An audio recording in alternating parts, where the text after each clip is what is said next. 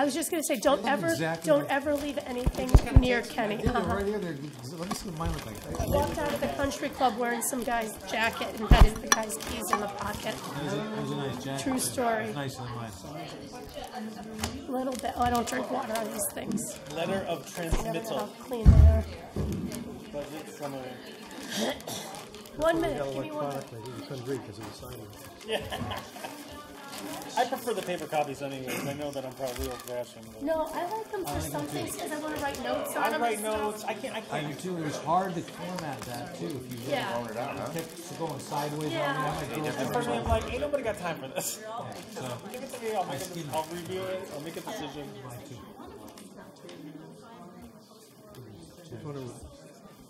I never saw him before. Okay. Yeah. Do I need to know anything? He's the only face in the recognition.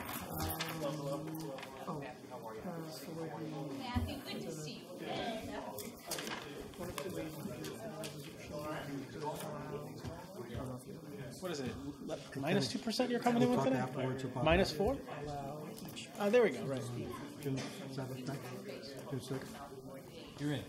No, what, because you wanted Yeah, to I'll get also other do people full to time. tell me what you're looking for. Yeah, that's fine. Yeah.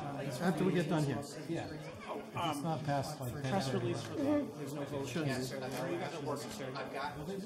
lot of Okay, them. to Tony, put it here. A lot of them agenda. It's been probably a long way to the superintendent. Oh, I thought you were going to say how long we're going to go one next year. He's limited, 5 minutes. We should do that.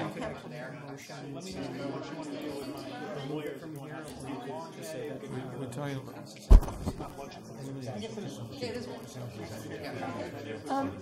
Mary, for B1C4, 2018 Small C's Grant discussion, You don't talk as much as he does. there's no action necessary. So And you always make a good point. Okay. Not that he does. Alright, so I'm afraid this might be a long night. We'll see. Had a nice discussion with your father-in-law tonight. I got a couple Board of my guys. presentation. Was it DeSoto? A lot of resolutions too, Who but was at DeSoto today? Marco Mayo, his wife. They just did Mr. and paid Mr. and Mrs. Claus all the time. 2 minutes after. His son Chris was, Yeah, that'll be good. Oh, we gotta get people there to enjoy. I know. But yes, that's fantastic. go there. What? Ready to go? Is Mike Hurley I'm coming? gonna handle the whole weight of. Are you in? No, Mike is not coming, but Jody, I think. Maybe. Okay. All right.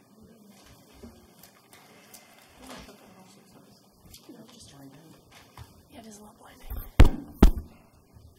Everything's working tonight. Wonderful. Welcome to the March 18th regular meeting of the Weathersfield Town Council. If Councilor Rell would please lead us in the Pledge of Allegiance. The whole weight.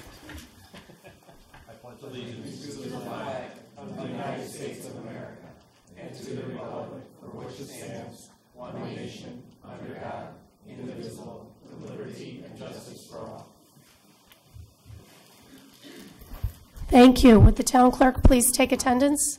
Counselor Breton. Here. Counselor Forrest. Here. Counselor Hurley is unable to attend. Counselor Latina. Here. Counselor Lesser. Here. Counselor Rell. Here. Counselor Spinella. Here. Deputy Mayor Martino. Here. And Mayor Morin-Bello. Here, thank you.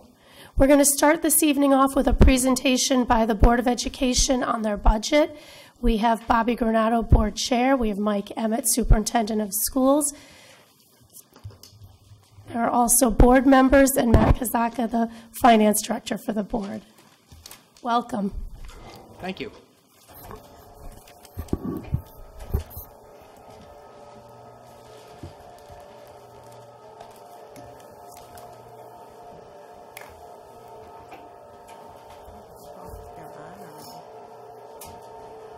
already.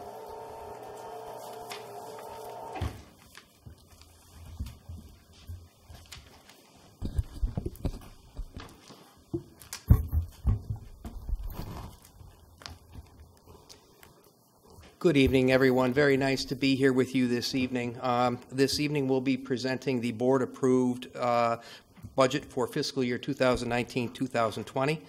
And again, with this presentation, this is a condensed version of the presentation that was given to the board. Just want to clue you into the fact those photos all tell a story. Photo number 1 there I actually shot from the mezzanine at Wethersfield High School at the holiday concert. That is our choralaires, our concert choir, and our chamber choir all together. It was an absolutely stunning event. A lot of talent on display there. And the process of the budget, well, this is what it's all about. It's all about the kids, and it's all about providing high-quality services and programs for our students. Okay. Good evening, everyone. You all received the full line-by-line itemized budget, but we'll go through this. On the next page, we have our approved 2018-19 budget for $58,728,469. Our proposed 2019-20 budget is $57,159,339, which is an amount of decrease of $1,569,130, which is a percentage decrease of 2.67%.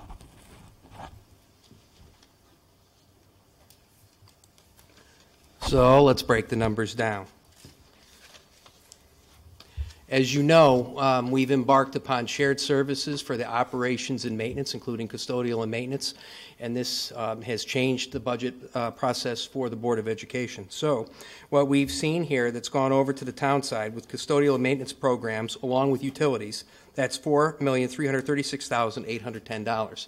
The asterisk there is certainly it's kind of an up in the air. As Sally will be going through the number lines now as she's taken over as Director of Physical Services, that number certainly may be adjusted. From the town budget, one of the things that we'll be taking on is the crossing guard salaries. That has happened this year, even though it's in the town budget. We are actually in the process of paying the crossing guards. They are part of the Board of Education structure now. In addition to that, through conversation with Mr. Martino, we have also added in the potential legislative mandate, the TRB contribution, $249,606. In the event, let's say, for example, that we did not move the custodial and maintenance over, and we kept the utilities and added these items in, we would be at an increase of $2,337,703, or a percentage increase of 3.98% over the current budget. One thing to note, over the past 5 years, the Wethersfield Public Schools have averaged an increase of 2.04% over the past 5 years in terms of its increases. The majority of the increases are really based upon contractual obligations, mandates, and benefits, and you'll see that a little bit later on. Okay, so here's our contractual mandated drivers, which increases over our total 18-19 approved budget. First is the Wethersfield Federation of Teachers contractual increases, which as you see is $764,871, or a 1.30% increase. All other contractual increases net $204,084, or 0.35% increase.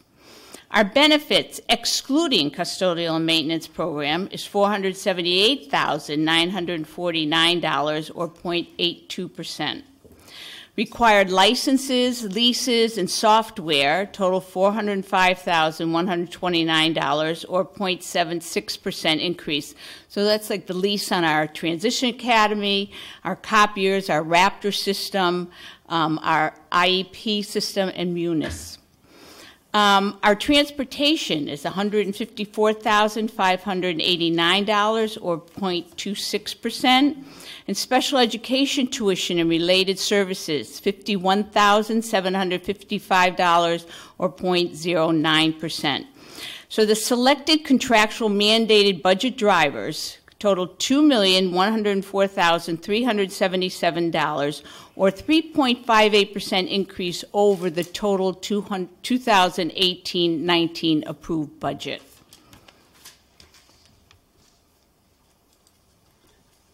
So taking a look at the breakdown, you can see, this is typical. We see this every year. We have approximately 81% of our budget is taken up by salaries and benefits. And here's the historical salary and benefits. One thing I would have you look at for the 1920 budget, if you'll notice, with regard to personal services and benefits, you see we went from 14.87% in 1819 up to 16.32% for 1920, and that is indicative of the addition of the TRB contribution. That TRB contribution over the course of time is expected to go up, so for next year we're projecting $249,000 and change. Beyond that, 2 years out, we're looking at about $512,000, and then beyond that, we project out to upwards of about $750,000. So, as you know, that is not etched in stone at this point in time. That's still a proposal, but again, through conversation that we've had with council leadership, it was suggested that we put it in there as a placeholder, and we have done so. And then the non-salary accounts, one of the things I would highlight, if you take a look at property going from the 4.63% down to 2.15%, that is supplies and utilities. So natural gas, water, sewer, all coming out of the board budget, heading over to the town budget. Okay, I like this visual graph. Our 2019-20 changes by major object. Personnel, services, and benefits, as you can tell, the increase was $599,150. Our property, which is basically our Chromebooks, which you'll see later on, and you can see in your budget line items, $257,774.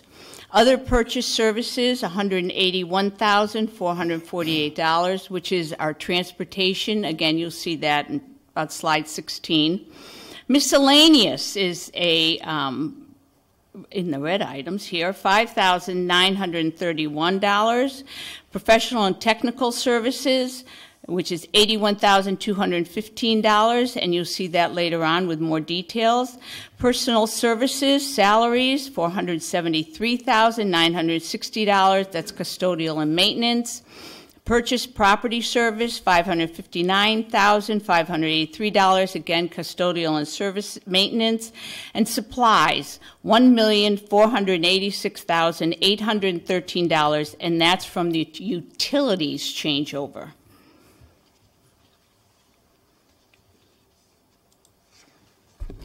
Each year we talk about the process of building the budget, and this budget is not built. Do you see somebody up there you know? Yes, I do. Thank you, sir. I thought so. That was their visit to Better, Connecticut. So the request's not included in the budget. I want to talk a little bit about that because each year we build the budget and we never build it in isolation. So we take into account requests of staff members, our principals, and our program directors across the district. And oftentimes we have items that are requested that don't make it into the budget. We're keenly aware of the fact that times are tight, certainly at the state capitol. Having been at the legislative office building last week, I can see that firsthand. So we have to balance. You know, it'd be nice to have all of the things you want, but you have to balance with the realities of the fiscal constraints we have. So one of the requests that was submitted by the elementary principals, of course, was certified media specialists at each school. We'd love to be able to provide that as we move closer and closer to one across the entire district. But the reality of it, to move from those media specialists who are uncertified now in the para union to go up to a certified teacher, the cost is just unfortunately too prohibitive. Okay, other requests not meant in the budget, and if you look at this picture, the man in the center there is Sheik Emmett. Our middle school increased psychologists from 3.5 days to 5 days per week was eliminated. Increased main office clerk position from 0.5, which is a full-time equivalent, to 1.0. In the district and BOE requests, 1.0 for our ELL teacher at Hamner, 1.0 for our special services supervisor. And at the high school, 1.0 for our technology education teacher, 1.0 for dean of students, and 1.0 for SRBI math tutor. And Solstein Middle School and the Weathersfield High School are virtual reality equipment and software. Wanted to add workstations at Solstein Middle School and add Google Expeditions at the Weathersfield High School. One of the things I think it's important to mention before we move on to the next slide is we've really worked hard to do more with less, and I want to talk a little bit about the English language learner component. One of the things we've been able to do over the past couple years, in lieu of coming before council and requesting additional funding, what we've looked to do is we've looked to reallocate the funding that we have, whether it be grant funding or funding for tutors. And we have reallocated that money to go from a non-certified tutor to 2 certified ELL teachers. At last count, as of this morning, Weathersfield Public Schools currently has 343 English language learners enrolled in our system. So we're fortunate now with the additional ELL teachers we've been able to get through our reallocation of funding. We're providing direct services to students now at Emerson Williams Elementary School as well as Charles Wright.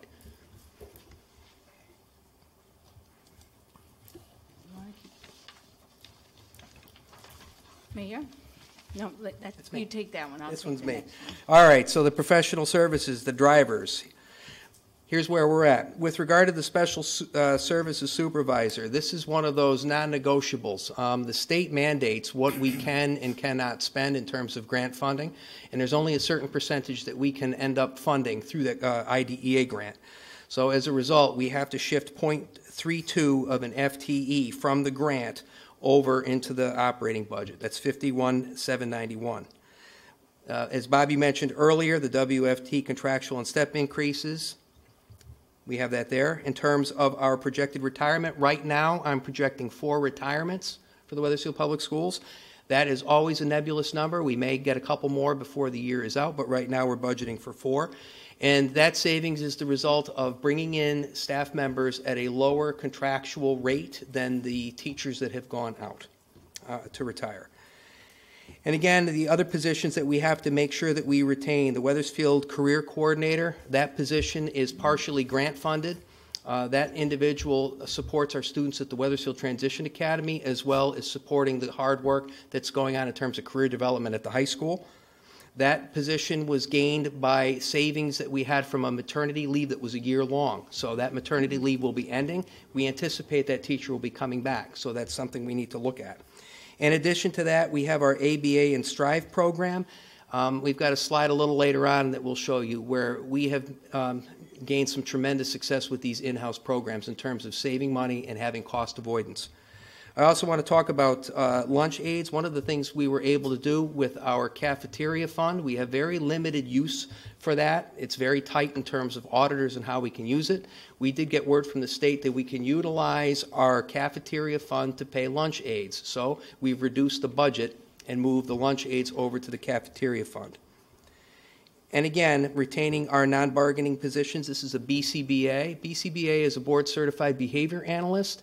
This individual supports our students in our ABA, Applied Behavior Analyst program, as well as our Strive program at the elementary level. In addition to that, we use the BCBA throughout the district for students that are exhibiting difficult and challenging behavior. And then again with OT, that's a mandate that we're providing occupational therapy services for our students through IEPs. Also, want to talk a little bit about the coaching stipends for lacrosse. You've heard about lacrosse before. This has been a process that has been in the works for the past couple years. Last year and this year, we were able to develop a club lacrosse program through partnership with parents. Pay to play, parents providing support for equipment, and the district providing support for coaches and field time. We have enough students where we have 4 full teams, 2 girls and 2 boys. So the expectation for next year is we'd have a junior varsity and varsity program both for the boys and the girls. So Mr. Maltesi reports that the numbers continue to be huge. And again, the work that you did with replacing Catone Field, all of the lines are sewn in. We've got the nets up in place already. Again, it was good thinking.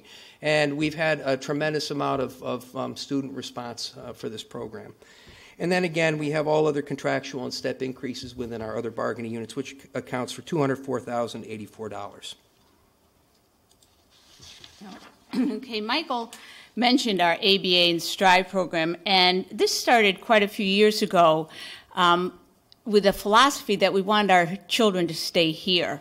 Many special ed children are outplaced, and not only are they not part of the community, but it also is a very expensive piece of our budget. So let me explain this to you. ABA is Applied Behavioral Analysis, and this is therapy for autistic children.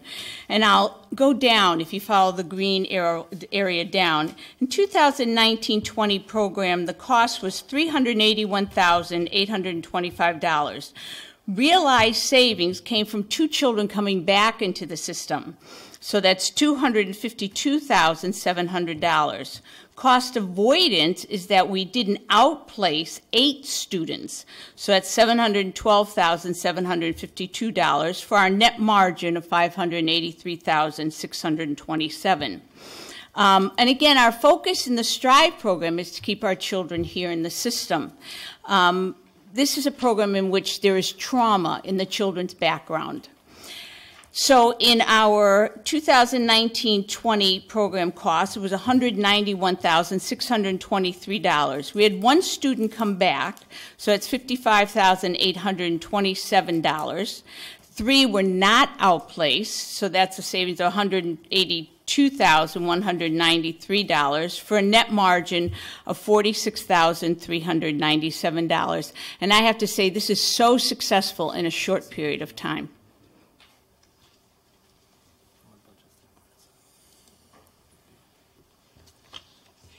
In terms of our personal services, again, more of the budget drivers, many of these are mandates. The OPEB contribution, this is an annual increase, $78,000 over last year. Right now, we're talking about a 6% increase in the defined benefit pension plan, $36,068. Health insurance, and again, the health insurance number, you know, it tends to be all over the place. And right now, the latest that I've heard is it's actually increasing. That is not typical.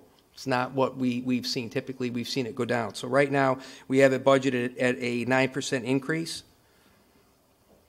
Medicare Part B, reimbursement to eligible retirees, $41,155. That's a contractual obligation. We have a 7.5% increase for workers' comp. And then, again, we've put in as a placeholder here the potential legislative mandate for the TRB contribution, $249,606. Okay. Purchase professional and technical services, these are drivers here. Reduction in professional development support, certain trainings and anticipated homebound tutoring consultations, reduced $44,407. Increase in required SPED consultation services, $15,705. And shifting of custodial maintenance programs to the town is minus $28,313. As we continue to the next slide, let my tech person here do it. Purchase property service drivers. Custodial maintenance program shifting to the town budget. You can see there water and service, repairs and maintenance, and construction services. And rents and leases decreased due to elimination of 1 concurrent Chromebook lease of 441 units and replaced with a large purchase under property. And this will be you will be given details on page 18 later on in our slideshow, how we've changed that up.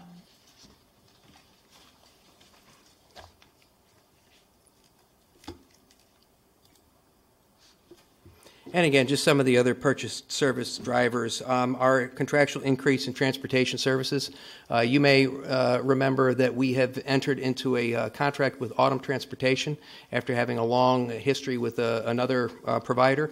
We felt that we were not getting the level of service that we were expecting, so we've gone with Autumn. Autumn has performed quite admirably and has done a great job of transporting our students safely. We have the increase in the special education and VOTEC transportation. Again, these are obligations that we have to provide our students if they are headed out to special ed programs. One of the things we do look at, though, is we look at the opportunity to share. You know, we talk about shared services and we talk about regionalization. So, to give you an example, I have a student that's attending an outplacement outside of Wethersfield, and my colleague in Rocky Hill also has a student that's attending the same school. So I got the call and, hey, I understand you have a student going to this school. I have one that's going out. Could we ride share? Absolutely. So we've got a ride share going on, and that ride share will save both districts approximately $25,000. So we look wherever we can to find savings. The piece here with the athletic transportation provided by the contractor, as you know, we had our beloved Weathersfield athletic buses. They cost us an absolute fortune to maintain. We had 3 of them. One of them dated back, I want to say it was like a 2004. They were extraordinarily expensive to maintain. We struggled to find drivers to drive the athletic routes, and we had the process of having to go to quarterly inspections that the state now mandated, and every time we take a bus in, there'd be something else that had to be fixed. So the cost of these buses just became too prohibitive. So we have sold them, and we're now utilizing Autumn to provide the athletic transportation. And then last but not least, certainly we have a decrease in postage and printing. We're going more toward online. You know, we're doing more and more with the website and with School Messenger. So the mailed out items, the packets that parents used to get, everything's online at this point in time. So we've been able to see a nice decrease there. And then last but not least, the increase in tuition for state-placed students and SPED magnet services. That's one of those. It's always the wild card. Special education costs across districts across the state are continuing to spiral out of control, which is one of the reasons why we looked to develop in-house programming to try and stem that cost. In terms of other supplies and drivers, again, the $5,320 aligns with the materials for the lacrosse program. And then again, the custodial maintenance programs, these are all reductions in our budget. Maintenance supplies, custodial supplies, natural gas, and electricity. And we have been absolutely vexed by that electricity number, and one of the things that Matt Kazak, our business manager, is taking a look at is at Weathersfield High School, we seem to be utilizing a different service provider and on a variable rate, and we're not quite sure why that is. So we're certainly looking into that one. So the variable rate at Weathersfield High School for the amount of time that that building is used, that's trouble. So you can see why that number's going up.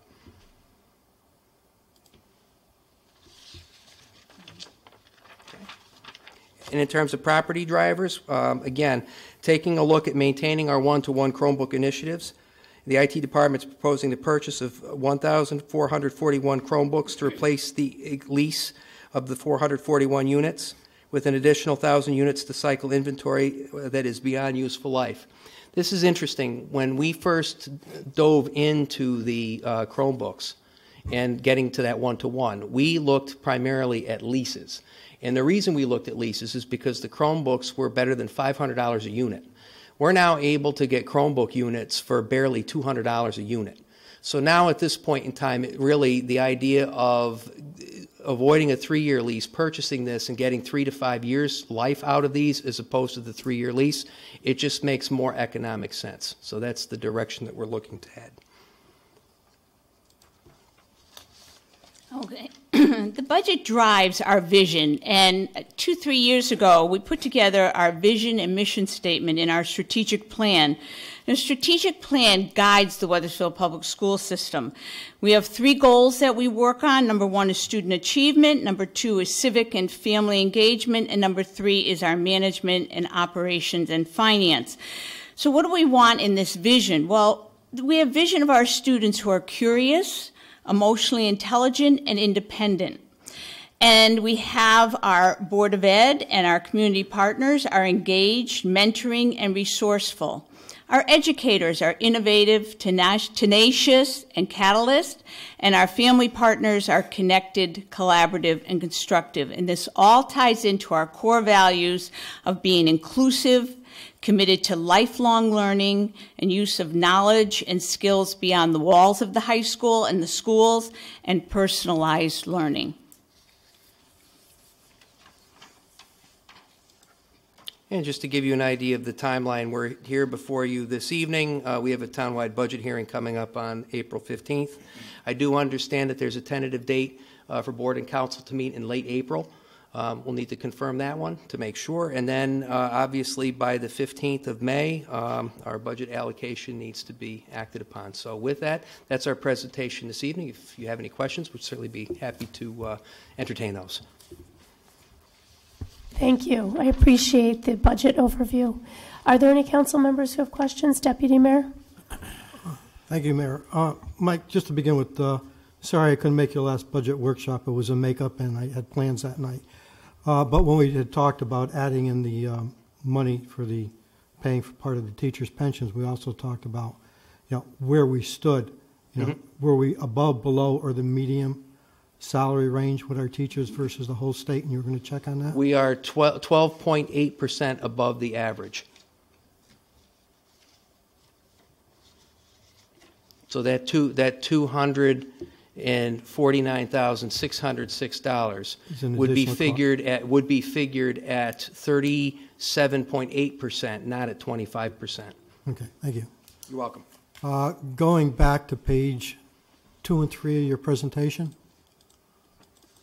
we'll start with 3.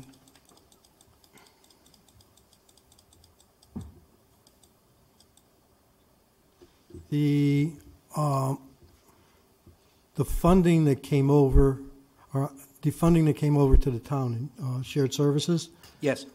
Is that number the projected number for this coming year's budget? That is projected, Tony. Okay. Yes. Yes, it is. Okay. So that, in other words, the true budget based on a comparison of last year to this year is 3.98%. Correct. But if you go back to your prior one on page 2, I can see that the differences in how you come with the 2.69. Just for comparison's sake, could someone tell us what the actual budget that's being moved over, or that was in the 18-19 budget for what went into shared services, so we can knock that number out, so we can see the comparison between that and the 57,000 to see what the actual increase or decrease is in your budget, because I'm sure some of the increases in the 3.98% are based on utilities and a lot of stuff that have gone away. So if you could get that, I'd appreciate Certainly. that. Absolutely. Thank you. Sure. Councilor Forrest? Thank you, Mayor. Thank you very much for the presentation. Thanks, sir. Just looking for some quick conversations. We've got a whole bunch of things here, but I think they're sort of short hits. Over the years, there's been a conversation about sort of like this minimal educational spending that you have to do, and this is obviously something we all know why it's moving down because of the transfer of the funds over to us, but it is moving from the educational budget. Yes. So is there any anticipated issue with the minimal, I forgot what the acronym is. MBR, exactly. Yeah. There is not. Great question, and that was one that we investigated as we prepared to present the budget to the board. Given the fact that this is a shared service agreement and it has been approved by both council and the Board of Education, the state feels that this is an appropriate means of reducing the Board of Ed budget. We do have that in writing from the state, and then what will happen is after the budget is passed, the state will make that adjustment. But we do not see an issue of violating MBR here, Matthew. Okay. The next is when we're looking at a lot of the contract drivers, it just came to my mind because a lot of times when we do the budgets, we also do sort of similar goal sharing, and I'm not really sure necessarily how to solve this one yet, but that we've had this tension, I think, for a while where there's different levels at different union contracts between the town, and let's say you have like an administrative assistant here, and there's also administrative assistant on the board side, and that those contracts are not really sort of lined up in a similar way. So it's a huge driver, obviously, in your particular budget. It certainly is a large driver in our budget, too.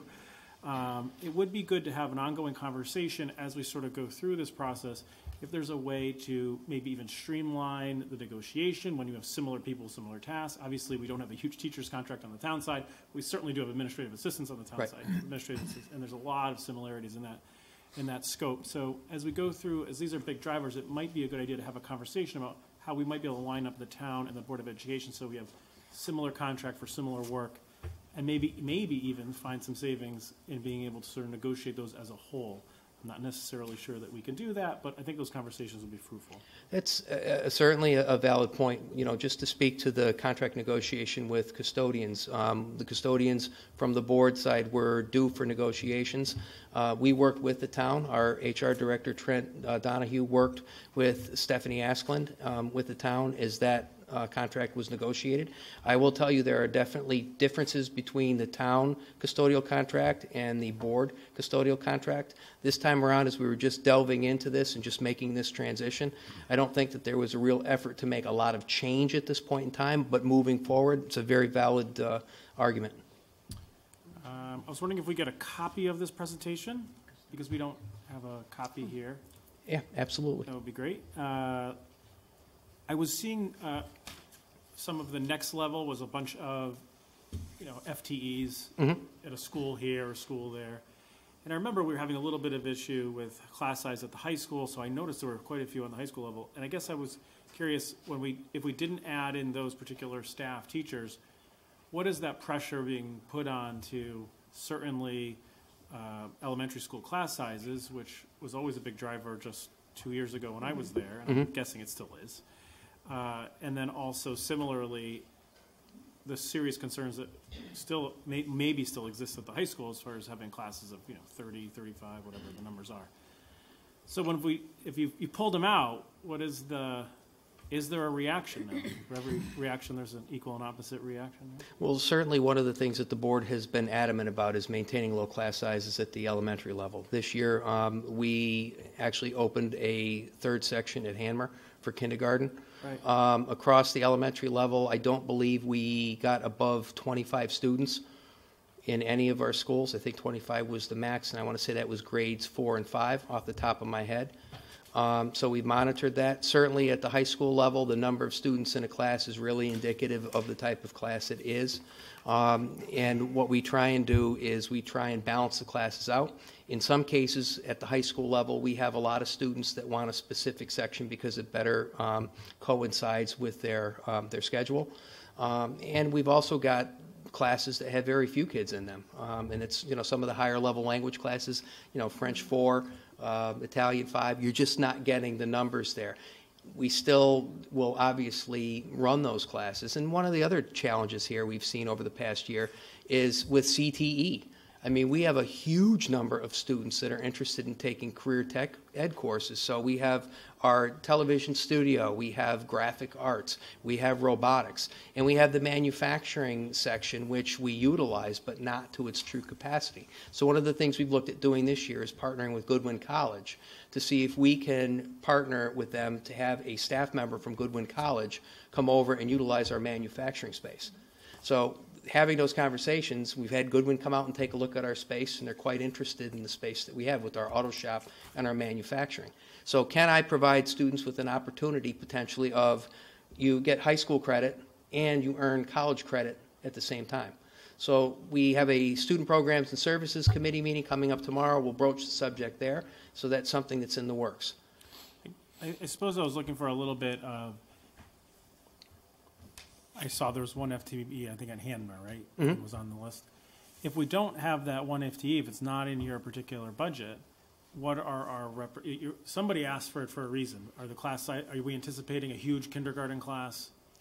And I'm not saying that that's what it is, but if we understand what the opportunity cost is, if you have one, we've asked for it. If we don't supply the funds for that, correct. We get Y. And correct. One is X and one is Y.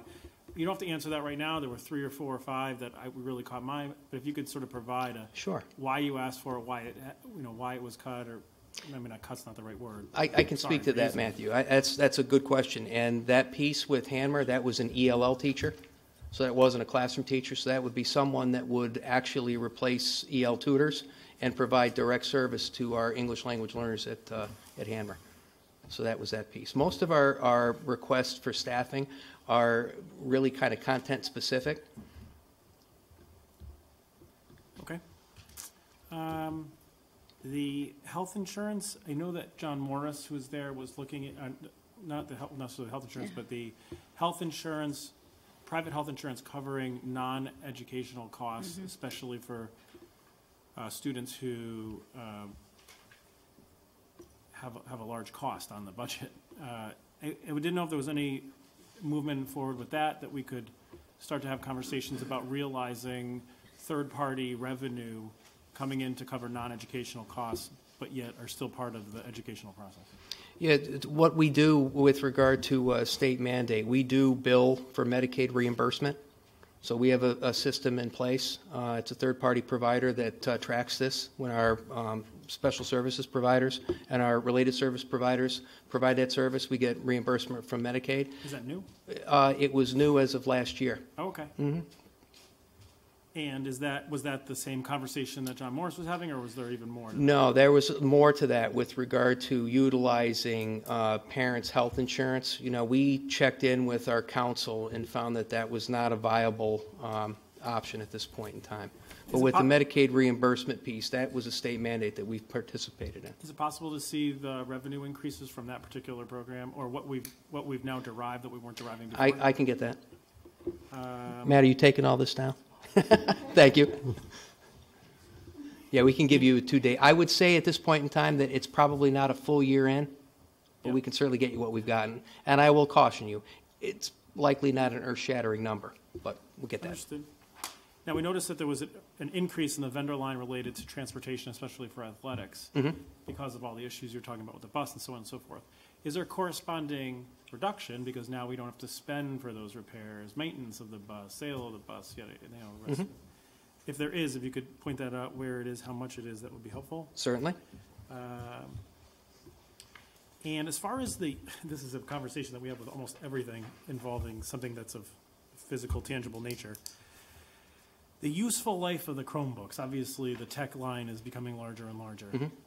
And the question is, although you could be on a replacement policy for the Chromebooks and it comes up on year 5 and we have the funding because we anticipate that in year 5 the Chromebooks will be, or whatever the tech is, time for replacement. But the Chromebook itself may or may not actually need replacement. So what is although you budget for it, and it appears that we've had some excellent budgeting in this line, what is actually the policy of, do we replace the Chromebooks when they reach year, fill in the blank, and it doesn't have to be Chromebooks, it could be Macs, it could be anything, right? Well, I'll use Chromebooks as an example. We say it's the useful life, but if maybe half of them have become so deteriorated that they can't be used, but still there's half that are functional. So what is the policy about actually replacing them versus anticipating replacing them? Well, one of the things I would tell you is we would look to repurpose them wherever we could. And one of the things we have to be careful of here is that our Chromebooks are utilized for our high-stakes testing. So I have to make sure that I have units that have the latest operating system to tie in with the state testing. With those units that come offline, that are no longer able to support that, those might be units that I get down to the kindergarten level, where I can get some of the basic curricular materials onto those, and I can get those into the hands of kindergarten. So the idea here would not be to just arbitrarily pull them all out and that's it and send them on their way. It would be to reallocate them and rotate them through. These are used all the time, and I'm having an issue with a group of Dell units that are not performing as they should be up at the high school. So I'm pulling those back, and I had to reallocate from grade 2 to move the grade 2 Chromebooks up to the high school kids because they use them more frequently. I got my first letter of protest from a second grader today, and she argues a very good piece of opinion writing in grade 2, and she talks about everything she uses the Chromebook for. So what will happen, obviously I'll be going to meet with her later this week, but what will happen now is we'll reallocate. We've got grade 3 units on carts that we can reallocate down and have them swap out with grade 2. So the idea here, Matthew, is that you want to develop a cadre of these units. We have them for loaner units. Unfortunately, I don't have everybody that's really good about bringing their units in. They'll leave them home on occasion, or they will bring them in not charged. So those units will be loaned out on a daily basis because they are using them in classrooms. So, and I'd be happy to provide you more information and more detail with regard to the lease history as well as the proposal for purchase. The most interesting fact, as you move through, is because now we're moving through most KISS students have them, or through the operation, the first lease cycle, or moving into purchase cycle, and I'm sure there's many cycles, is understanding what was our anticipated use life, and then what percentage actually had that use life versus a longer use life, in order to start anticipating what the budget needs to be for replacement of these. You know, we anticipated 5 years, but only half of them actually died, so we can increase or decrease whatever that budget line is. That kind of data would be something I'd be interested in. Great, thank you. Thank you, Mayor. Okay, thank you. Are there other questions? Other questions? Councilor Rowell? Thank you, Matt. Thank you, Bobby. I appreciate you guys coming tonight. Actually, just to answer one of those questions, it looks that Councilor Forrest had on, and now I'm sorry for the public, I'm jumping to the actual 153-page budget, if you don't mind. Okay. Looks like page 8, there's a savings of $9,760 in diesel fuel. I assume that is the athletic buses. That'll be the athletic buses, and that's also the generator at the high school as well. Okay.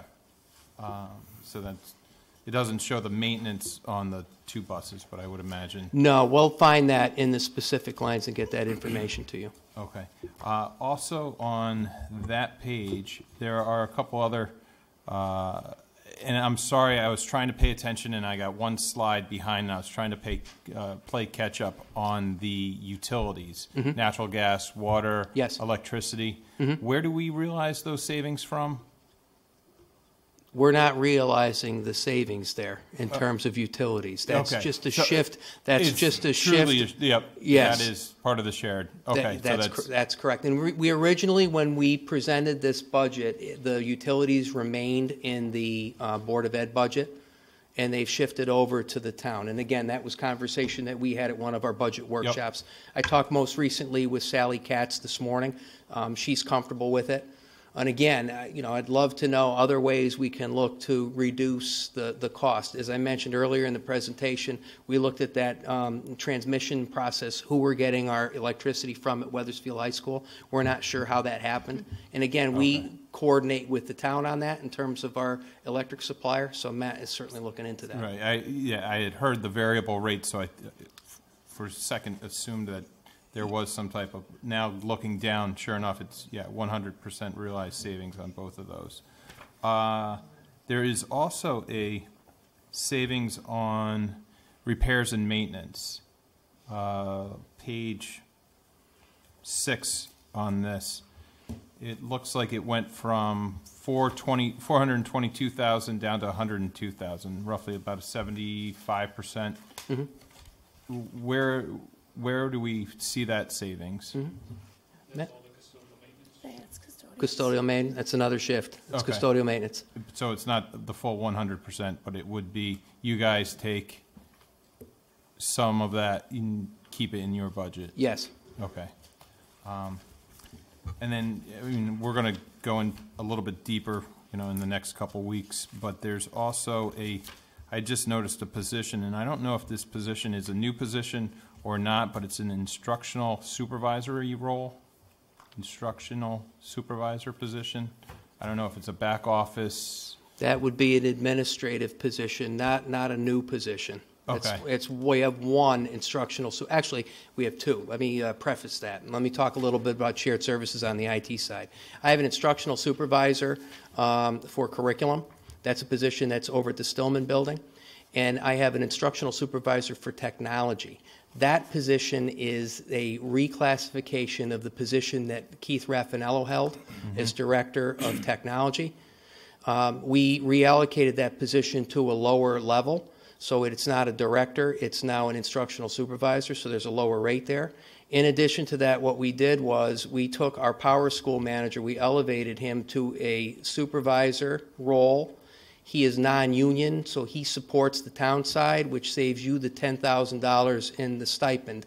So with the 092 for the instructional supervisor, she stays over on the board side and she supports learning in the classroom, all of those Chromebooks, teachers, and the one-to-one. So that's how we look to realize some savings. So we think we've actually made the IT department even stronger.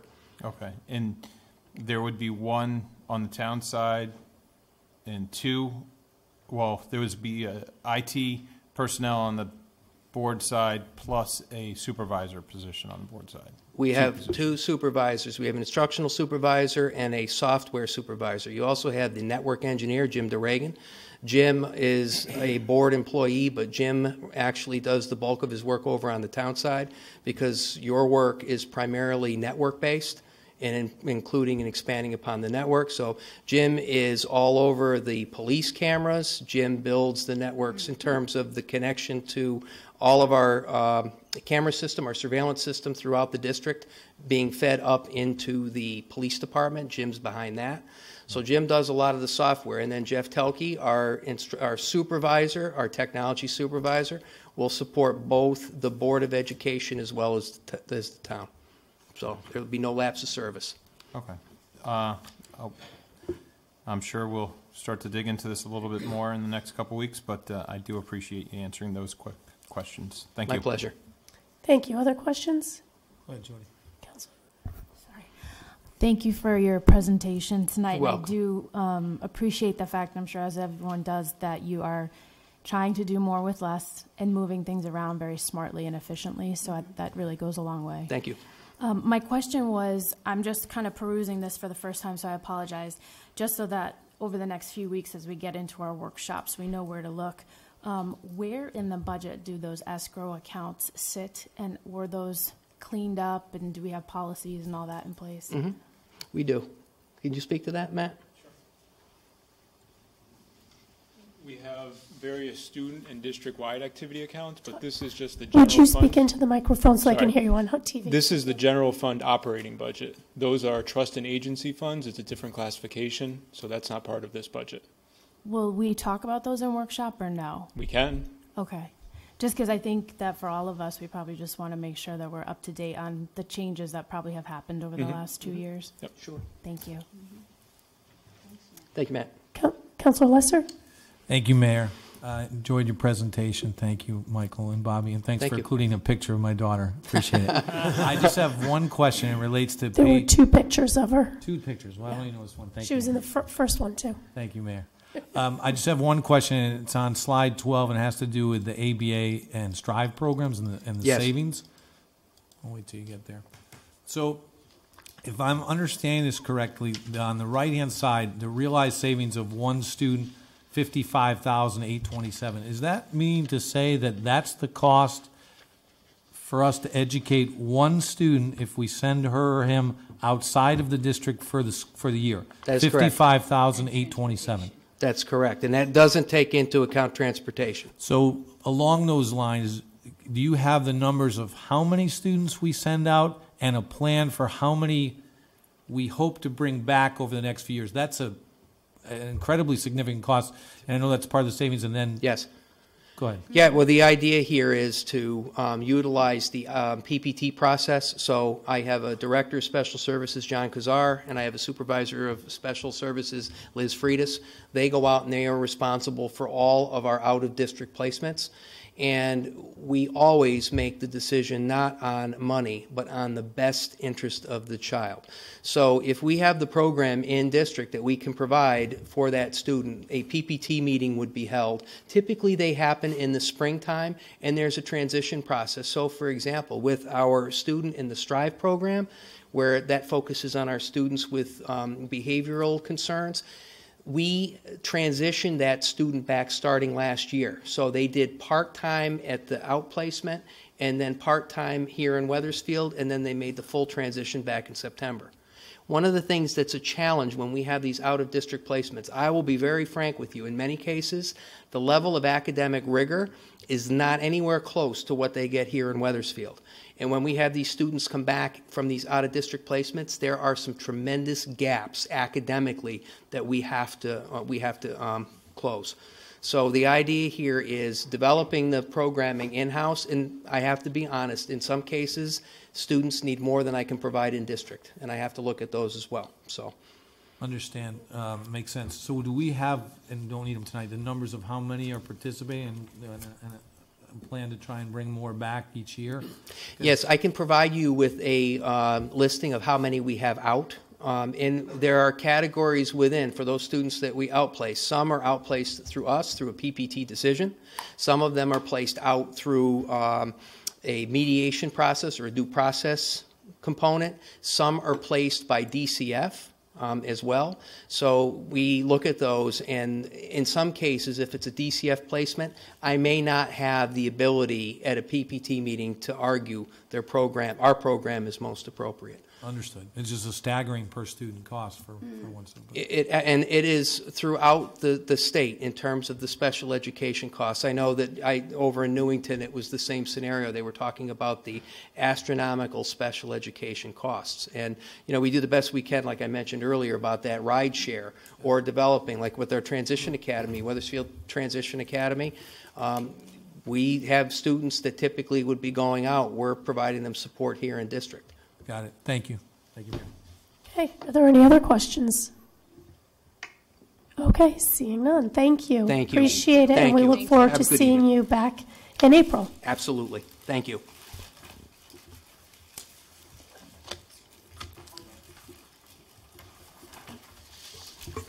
Next, we have a series of hearings.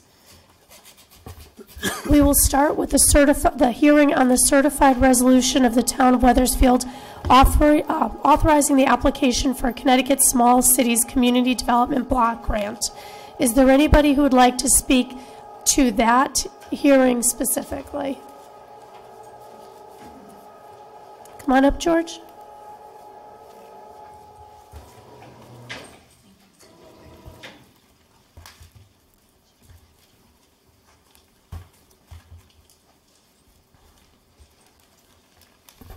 Good evening. I'm George Kelly. I'm the chair of the Board of Commissioners of the Housing Authority. And I am a poor substitute for our executive director, Kate Forcier, who is unable to be here tonight. As I think your materials show, the town has applied on behalf of the Housing Authority for a Small Cities Community Development Block Grant. This one, the one that we hope to obtain with the town's approval, is for the Harvey Fuller housing. It's really to continue work that began as part of the 2018 grant, some of which went to the Fuller housing project.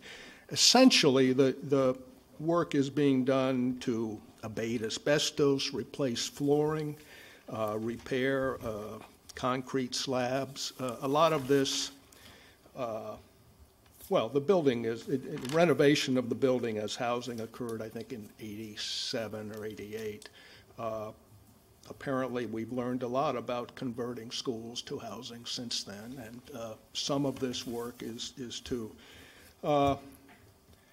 redo and improve on some of the initial work, hopefully with the abatement to prevent larger expenses in the future. And the request, I think, is very consistent with what the purpose of the grant is, or of this state program. It's really to promote, develop affordable housing, among other things, and that's what this unit is. In particular, the Harvey Fuller housing consists of 32 units of elderly housing, which, as a practical matter, means elderly and disabled. So that's the purpose of this request. I'd certainly try to respond to any questions, and the other I know the other thing you need to cover tonight is the status of the 2018 project. As I said, well, actually, the bids, I think, are going to be open this week on that project. Sure, and I think we'll probably call you back up Okay. when All we right. get into the council discussion, if we do have questions, since you Okay. are representing the Housing Authority this evening. Okay. Yeah. Thanks. Is there anybody else who would like to speak on this hearing only? Come on up, Mr. Young.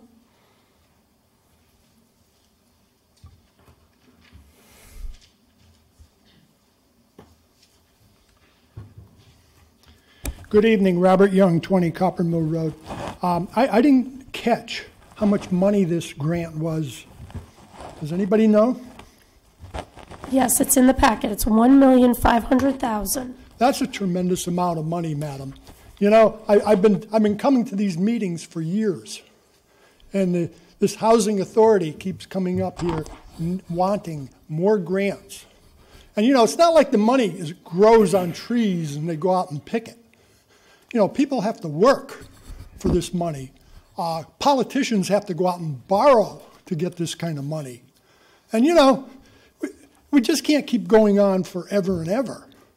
And with all the money that's been spent on these buildings, you'd think they'd be immaculate. You'd think that they'd be beautiful homes. Because over the years, we've spent millions of borrowed and taxpayers' money. I would recommend you say no to this grant. We don't need to continue our debt. And we have to think about our local debt, our state debt, and our federal debt, which all of them continue to grow. And they grow and they grow thanks to our politicians who don't care but do things for votes. I recommend you vote this down. Thank you very much. Okay, thank you. Is there anybody else who'd like to speak for the hearing? You're the gentleman from the grant. Are you going to? Yes, I would just like to introduce myself and say a little bit about the public hearing. Sure, that's fine. We will have you up probably during the council action portion as well, so that we can ask you questions. This portion you can only speak. You know, it's a one-way dialogue. Okay, sure. Come on up, sir. Thank you. And if you would just state your name and your position, you have 5 minutes to speak.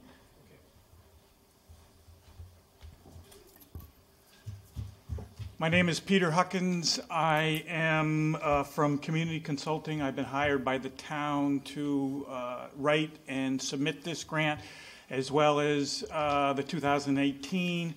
I wrote that, it was awarded, and we're implementing that right now. I just wanted to, first of all, introduce myself to everyone. Sometimes I only see you once a year, so I am doing that. Also, I'd like to discuss a little bit about the importance of the public hearing. This gentleman, he stated that he thought we should say no to this. This is a forum for public community to find out about the project, and also to ask questions, and also to say either they support it or they don't. The grant is funded from the department. It's funded from HUD, and it's administered through the Department of Housing on the state level. Eligible towns are of population of 50,000 or less. And there's 4 categories: housing, economic development, community facilities, and public service. This is obviously a housing grant. They must meet the national objective of benefit to low to moderate income. The grant funds must at least give benefit to 51% of the grant must benefit low to moderate income. This will do 100%.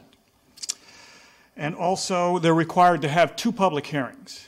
The first one before the application is submitted, and there's a second one once it has been completed. Within 30 days of completion, we are obligated to have a second public hearing to go over exactly how the project turned out, the ups and downs, and also answer any questions from the public. So I would just like to state that while these public hearing minutes, they are submitted with the grant application. So the staff at Department of Housing does read these minutes, and you can just, as the gentleman stated, he voting against it. Anyone here can raise their hand and say they are for it. That goes in the minutes, and that'll show the Department of Housing that the community is behind this grant proposal. So I will answer any questions after this in the other part of the public hearing. But right now I just want to let you know about the reason why there is a community outreach, a community component of this grant application. It's very important to the funding source. that we conduct this and they do look at it. Thank you. Thank you. Appreciate that. So anybody else who'd like to speak out, come on up.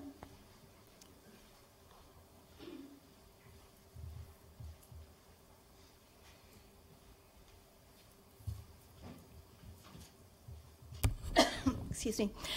Janice DeRoberts, 87 Meadowgate Street.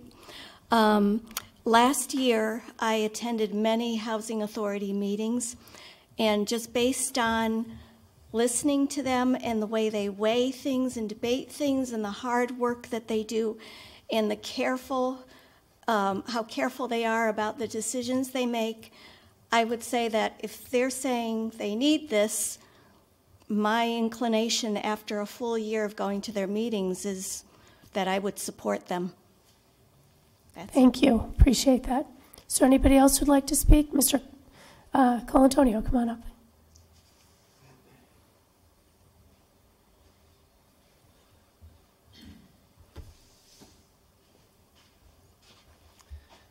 Gus Colantonio, 16 Morrison Avenue. Good evening. I have to state that I'm against it, and only because I guess I don't really like what the town is doing. Here we are, like, year after year, we spend money for housing authority and this and that. It's a lot of money. Where it comes from, it doesn't really matter. It's a lot of money that we spend it. My neighbor in the back has been there for a few years. He received a house from his uncle and aunts. Never had any kids. They've been paying taxes. They were there before me for so many years. They never got anything in return. And yet, whatever you guys have done it, you auctioned that house. It was sold for pennies. And now you're talking about giving money some other place. What is the difference? If somebody falls into hardship, they cannot pay the tax in 2 or 3 years and you kick him out. What's going to happen to this young guy? Only 45, 50 years old. And you're always talking about, like, give this here, give this there. No consequence at all. There is not fairness at all. But anyway, that's why I'm against it. Thank you. Thank you, Mr. Colantonio. Anyone else to speak this evening? Okay, so we'll declare that here. Oh. The council members can also...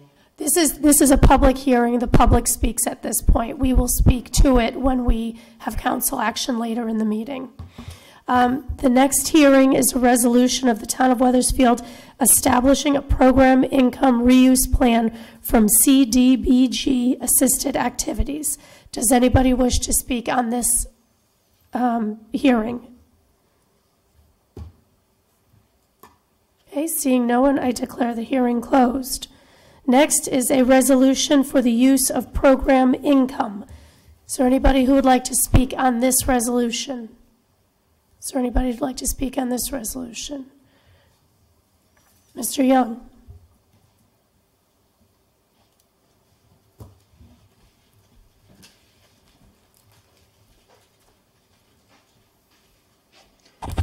Robert Young, 20 Copper Mill Road. Besides what you just said, Mayor, about program income, what can you share with us? I didn't read the information in the minutes or the agenda. What are you planning on doing with program income? There is a item in the agenda. This is your time to speak, sir. Well, I don't want you to give the program income away like you give everything else away, if that's what you're saying. And it's pretty poor that you can't explain more of what you're going to do with program income. I mean, I know what program income is, but what are you going to do with it? How can you ask people with what little you just said to come up here and make a statement? It's almost as bad as telling us that we have to go vote on a Keisha farm for $2.4 million without giving us the appraisal. It's equivalent to that. Thank you very much. I would keep the program income in the bank account. Is there anybody else who'd like to speak on this hearing? Okay, seeing none. Moving into the last hearing, 2018 Small Cities Grant discussion. Is there anybody that would like to speak to the 2018 Small Cities Grant discussion? Anybody who'd like to speak? Okay, see. We have to discuss it. I thought this gentleman. No, you shouldn't even be talking at this point. Be quiet. You're out of order. Mr. Young, so are you. Mr. Kelly, are you speaking to this tonight? I can't speak to that now or later. I also speak. If you would just identify yourself again and then speak to this Kelly, during the public hearing. I'm the chair of the Board of Commissioners of the Housing Authority. The 2018 grant, that's the one on which it has been approved. Bids on the projects it supports will be opened this week, and it involves work again at the Harvey Fuller housing, elderly housing, as well as work at the Highview Terrace moderate income housing. And again, it's part of an ongoing project by the Housing Authority to upgrade and improve both properties. The work that's planned includes their work on the bathrooms, just various items throughout the whole, each of the two projects. Again, the work has been, or the grant has been approved, and what we will be doing with the money is to replace flooring at Highview, replace cabinets, bathroom toilets, a number of other things. And at Fuller, it's work on flooring again, mechanical baseboard, thermostats, exterior doors, just a lot of the maintenance and upgrade that's necessary in a project of this size and this type. And again, the hope is that this work will enable us to avoid any larger expenses down the road. With respect to Fuller, it's really the beginning of the project that is the subject of the 2019 application. So I would, well, that's the report on the 2018 funding. Thank you, I appreciate that. Is there anybody else who'd like to speak on that? Is there anybody else who'd like to speak? Seeing none, we declare that hearing closed. We are now moving into general comments. First order of business, public comment. Members of the public have 5 minutes to speak on any topic. Is there anybody from the public who'd like to speak this evening? Mr. Young.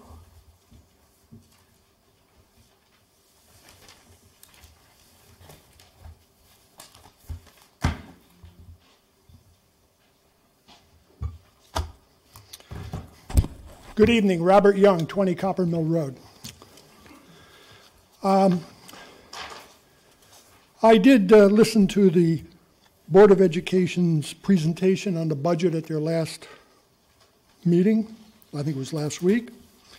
And of course, this week, listening to it, and you know, the thing that bothers me is, for years I've asked where you have slides and it says a dollar amount, a nomenclature, which is a line item, followed by, oh, it's going to increase by $36,000. I've asked time and time again, put in the dollar amount that you're currently spending, and then show the $36,000. I think it gives someone an idea of what the global effect is here on that line item. But of course, our board doesn't do that. And we should be doing that too on the town side in your presentations, so we can see what you're currently spending, how much it's going up or down, and maybe even a percentage to show. I mean, it gives the audience, the citizens, some kind of a feel that we can figure out what's happening. But I'd like to also talk and continue talking about the Keisha Farm, the farm that you went on contract for $75,000 an acre, or $2.4 million for 32 acres. And I believe a couple meetings ago, I spoke about a property at 1088 New Britain Avenue. I think I sent that out this evening before I came. Evidently, that was 27 acres of land with a nice house for the price tag of $899,000. That came out to somewhere around $33,000 an acre. 4 miles from your Acacia farm that you went on contract for $75,000 an acre. I mean, and I wanted to say that this particular property is now on contract. So it's moving along. And I think it's good. But I want to also say, in the year 2018, we're in 19 now, we've only had a few sales out there. And the averages were running around $25,000, $24,000 an acre. Between Windsor, between Glastonbury and Glastonbury. And you're paying $75,000 an acre. Far cry from what market value is. Also, along the way, since the last meeting, I would say there's probably about 10 or 12 more properties that came on the market. All in our area, up and down the valley. Cromwell had one. Where was it here? Here's Cromwell. Cromwell had a 10-acre parcel that came on the market for $319,000. That's $31,000 an acre. Far cry from your $75,000 that you went on contract for. There's other towns here like Cheshire that has, and Cheshire's a town just like ours in the EDG group, the education, the demographics, and all of that kind of crazy stuff. And, you know, looking at Cheshire, and I've recited some of these in the past, but here's a 50-acre parcel for $19,000 an acre that's for sale. An 8-acre parcel for $67,000, closer to your number, but it's a very small amount of acreage, 8. 11 acres for $31,000. 29 acres for $16,000. You know, these kinds of prices don't equal to what you went on contract for. You're the smartest and brightest that we have in our town. And my gosh, I don't know how in the world you did such a thing. We have other towns. Farmington, there was a 34-acre parcel that came on the market for $1.7 million. That's $50,000 an acre. That's Tonytown, Farmington. That is a town that has low taxes. That is a town that has been booming as far as dollars go and quality of life goes. Not like us, who are next to Hartford, a real drag. But we pay $75,000. You go on contract for $75,000 for a piece of property, which is outrageous. Thank you, Mr. Young. Would you wrap it up, please? Yes, madam. I just want to let you know that it's pretty disturbing. It's pretty disturbing to go and look around and see what properties are selling for and how outrageous the prices that you folks negotiated for. And I'm really, you know, and being that you held back on that appraisal, you didn't even share it with the public. And everybody's got to know about it in town, madam, because I send out stuff all over. Okay, and I let them know, yes, madam, you're running a fine ship here, and we're going down. Is there anybody else who'd like to speak tonight? Mr. Colantonio, come on up.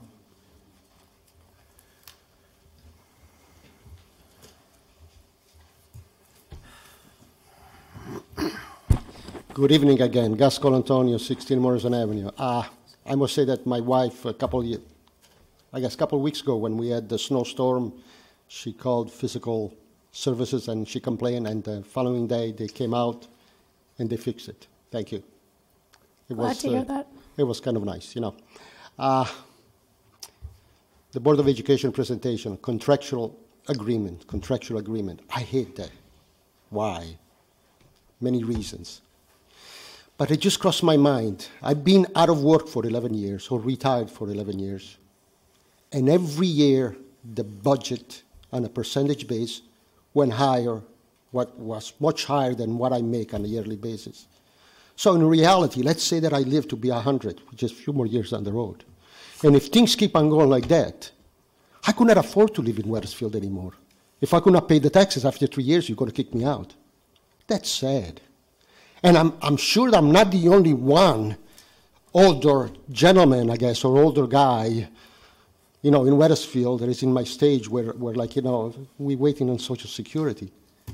Like this, a few years down the road says, hey, I'm sorry, you cannot pay the taxes. Even though you lived right here for 50, 60 years and you pay tax every year, you got to get out. We're going to sell your house. That's not right. Another occasion now, last year sometimes, I asked a question and I never got an answer. Not that I expect an answer tonight, but, what's the procedure of setting speed limits on any streets in town? Is it 25? Is it 30? Is it 35? What are the reason to set it at 30 or 35 or 40? I mean, there must be guidelines. I never got an answer. Now, why am I saying that? Every once in a while, and I watch a lot of TV, especially in the wintertime, I watch a lot of news. And every once in a while you see some pedestrians get hit, they get killed. In Norwich, here and there, all over Connecticut. I mean, and I don't know, the rest of the nation, how many times it happens. But the things that come to mind is like, Collier Road. We just bought the property, I guess, on Collier Road. That's a 30-foot wide road. The posted speed is 35 and no sidewalks. Now, spring is coming around. People feel like walking. Posted speed 35. A lot of people don't go 35. They usually break the law and they go 40, 45, 50. And anybody that walks on that road has to share the traffic or has to share the space with the traffic. I think it's dangerous. I said it before and I'm going to say it again. What are the guidelines that sets speed limits at any roads in Connecticut? Because let's face it, not too long ago, again, Silas Dean was 35 miles per hour posted speed, and Walker Hill was 40. Why? Okay? Wells Road is 40, just right beside the school, just before you get to school. And I ask, why? How many times do I have to bring it up? I mean, what kind of service we get in Wethersfield, the people that pay taxes on a yearly basis? You see, potholes. When you go from Wethersfield to Rocky Hill, it's atrocious. There are potholes all the time. As soon as you go to Rocky Hill, it seems that the roadways are much better. You have to ask yourself, why? At least I do as an engineer.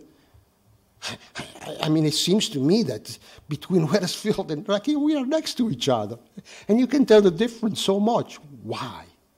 Is it because we try to fix it and then we don't really know the inspector and the contractor cheats? I mean, why is that? It seems to me that we pay more taxes in Wethersfield than in Rocky Hill. Why don't we get the service that we deserve, I guess? But anyway, I still have 50 cents. Mr. Young, you can use my time sometime. Thank you. Thanks, Mr. Colantonio. Is there anybody else who'd like to speak tonight? Come on up, sir.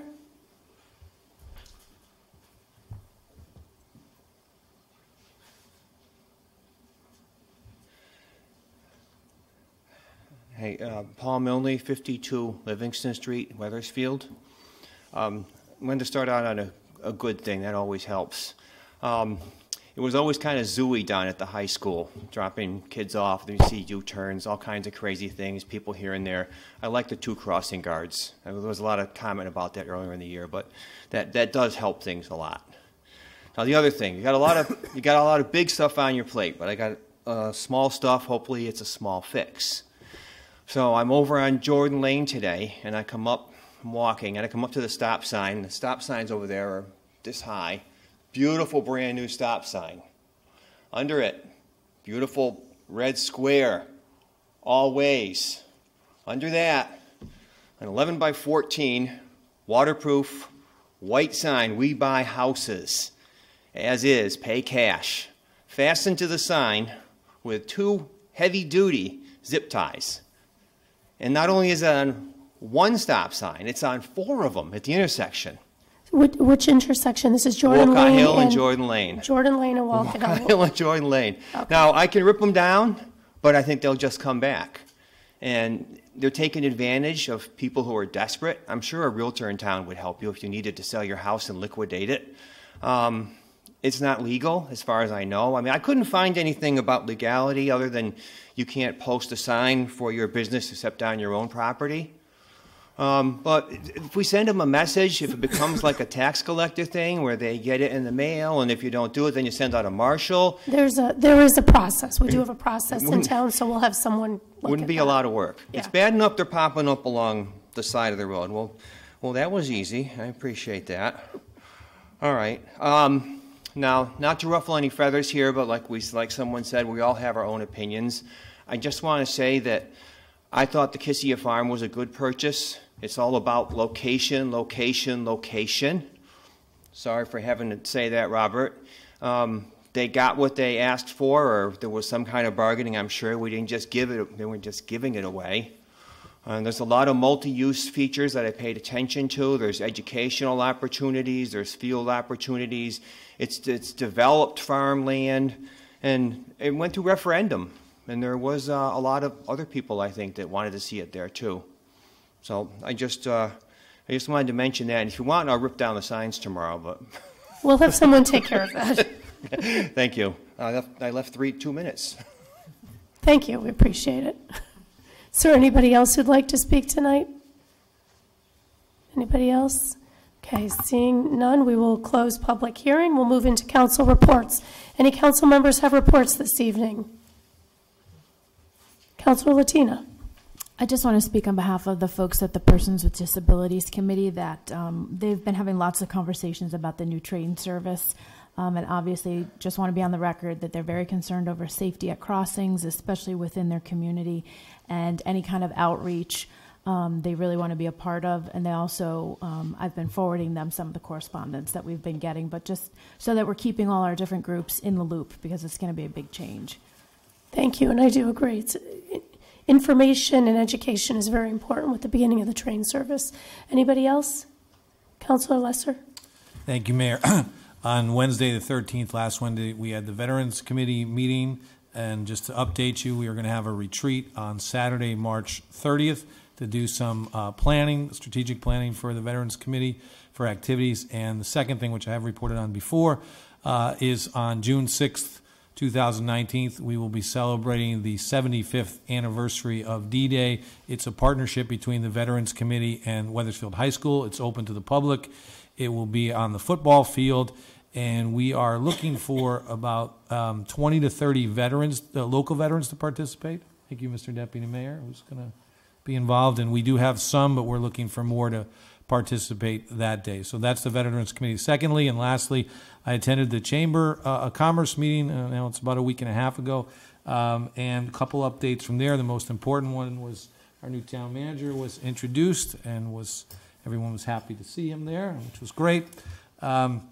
We also talked about, this is also important, we had a report from, I think it was Officer Minter, I'm not sure of his last name. Mitney. Okay.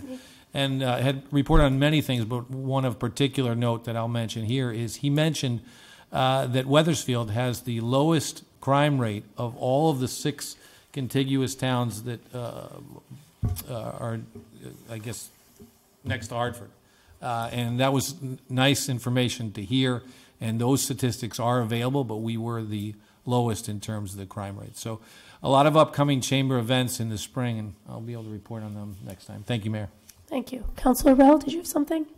Kind of just to piggyback off of what Councilman Lesser had said, the Memorial Day Parade, and I don't know if Councilman Spinella or Breton wanted to speak on that, but we are part of the Memorial Day Parade Committee, and it may be winter out there now, but we are planning for spring good weather parade Saturday, May 25th. People do have time to plan for it, and I am sure there's going to be some press releases going out inviting area residents who are veterans to come and take part in it, as well as youthful activities to recognize and memorialize those who have served and made the ultimate sacrifice. It's a tradition like no other in Old Wethersfield, and we're proud of it, and we are proud to represent so many outstanding folks. So, thank you. Thank you. Anybody else? Go ahead, Councilor Forrest. Sure. The redevelopment agency met. They elected Mark Tran as the chair. Tom Penzela was the vice chair. A lot of good conversation, originating meeting from being dormant for quite a few years, and they're ready to go and roll up their sleeves. Thank you. Anybody else? Okay, so seeing no more council reports, councilor comments. Do any council members have comments on anything? Councilor Rell. I know Jody had mentioned it, but I was at that public meeting at Webb School on the train, and I did speak with some members of our delegation. If it, pleases the council, I would like to request at least a meeting or more information from the company that is looking to reuse or start up the train service again. If they could present something to us, we've heard the questions and concerns from residents on safety, timing, noise, decibels. If we could get some answers from them on what their plan is, when it plans to start, that hopefully can get to the public and help to allay some of the fears that they have with the new train service coming through town. Thank you. We do have some educational materials that were handed out. The town manager is going to be getting more of these to hand out. We can hand them out at local businesses if they'll allow it. They'll be available in the libraries, schools, and the town clerk's office. And I agree, we heard a lot of concerns at that meeting, and there weren't as many answers as I think any of us would have liked. Gary and Derek, the town engineer, are both working with DOT to get some more information, start dates. The railroad does not know times yet, and apparently their whistles do not have to follow our noise ordinance. So there's definitely things that we need to follow up on and just to alleviate some of our concerns and fears at this point. These flyers, you'll be getting these shortly though? Yep. And follow up with us once you've had another conversation with DOT. Fantastic, thank you. Any other council comments? Deputy Mayor? Yeah, I was at that same meeting. I stayed until the very end, and I talked to the state staff afterwards. And, one of the biggest concerns I heard from the people were the concerns about the kids' safety and them being educated from the tracks being so dormant. And they do have a program in work where they're going to get together with the Board of Ed on that. And they said most Board of Eds are good at getting together with them and some aren't. And I did give the gentleman in charge my card and said, if the Board of Ed does drag their feet, to let me know, and I'll be glad to get in touch with the chairman and we'll get them there. But it sounds like they're going to start 2 or 3 weeks before things start to start educating the kids, teaching them what's what.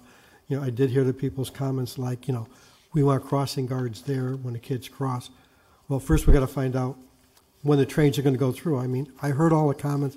Some people are saying it's the middle of the night, but from a thinking standpoint, from business, if they're going to unload a train with building materials down in Middletown, they're going to do it during the day and not late at night when there's nobody there, or bring someone in on overtime. But I think there was a lot of speculation, but they're going to be getting us some answers on all that stuff. Okay. Anything else from council? Just a couple events that are coming up. The Wethersfield Alumni Athletic Hall of Fame is having their event on March 30th. Tickets are available. The 14th Annual Taste of Wethersfield is April 6th. Tickets for that are available online as well. Next, we have the town manager's report.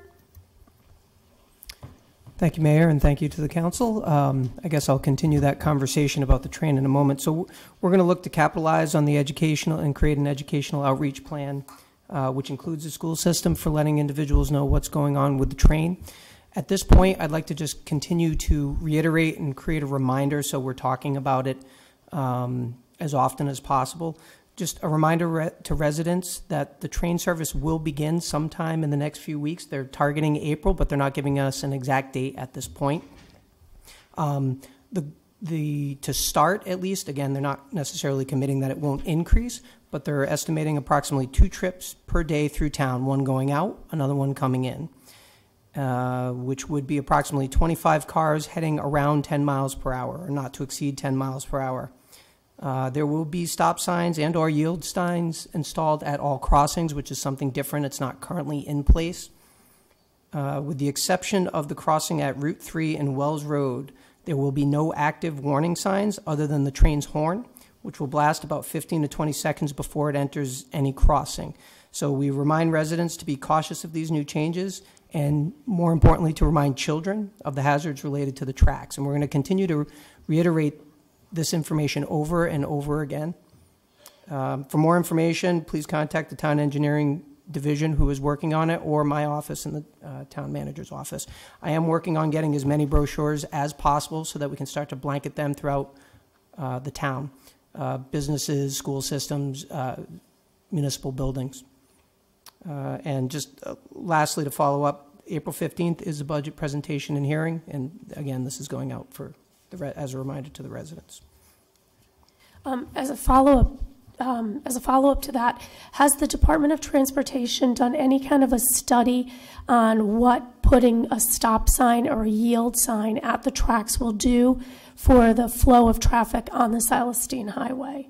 So if you're putting a stop sign at the train tracks on Jordan Lane or Knott Street or Church Street, and then you have a train that's going through for a minute and a half, how does that impact cars? Could cars, in theory, be in the middle of the Silas Deane Highway?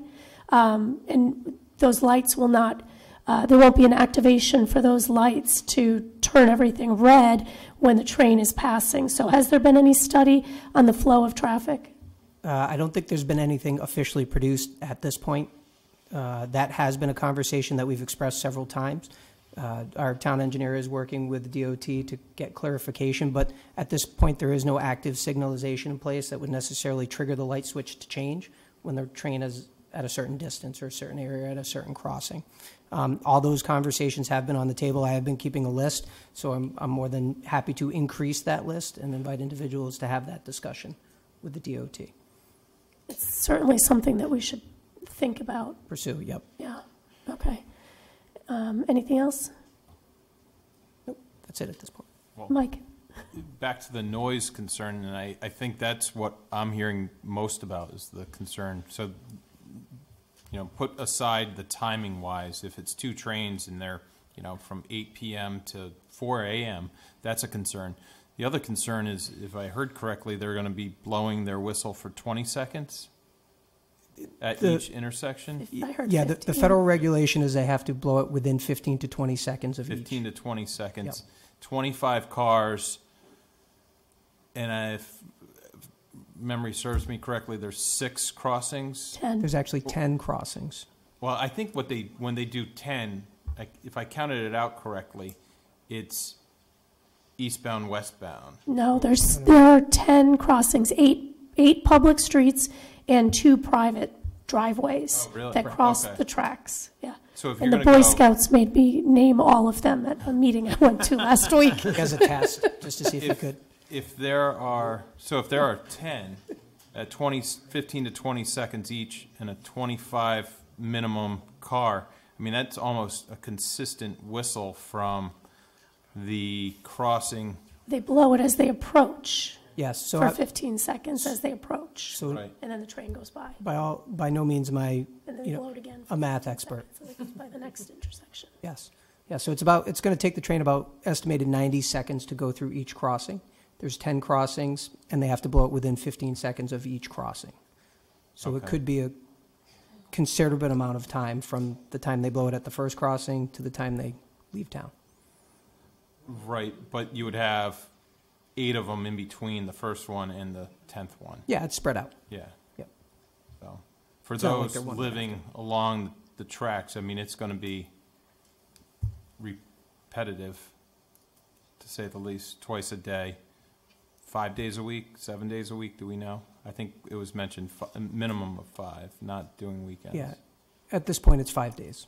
Mhm. But they weren't as specific as to, they weren't going to, it's market-driven, so it depends upon if the market explodes and expands, they wanted the ability to expand without someone saying, well, you told us it was only going to be twice a day for 5 days. Okay. I just think back to what we were originally requested, that we learn more from them for any kind of impact on town residents.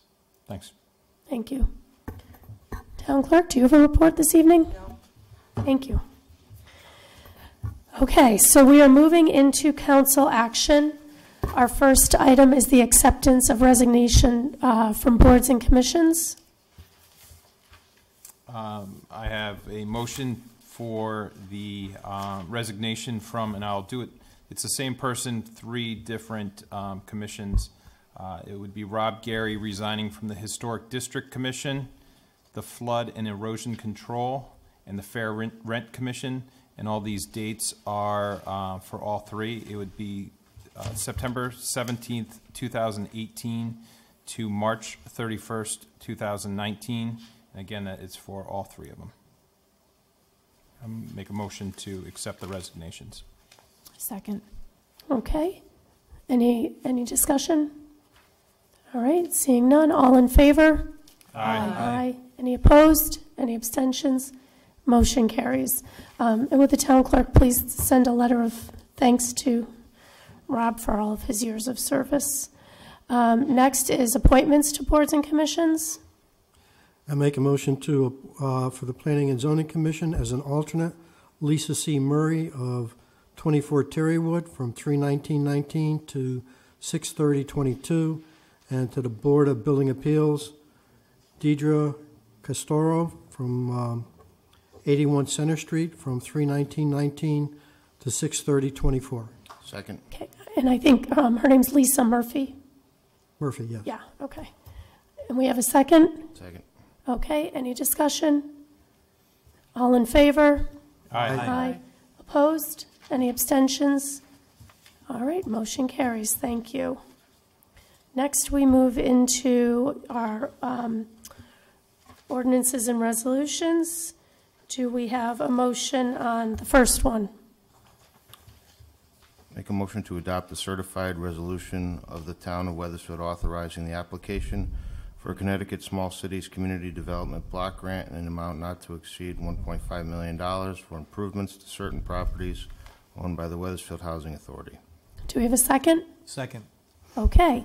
Now, if Peter and George would like to come up and make some comments, and then if council members have questions, this would be the forum for us to discuss this.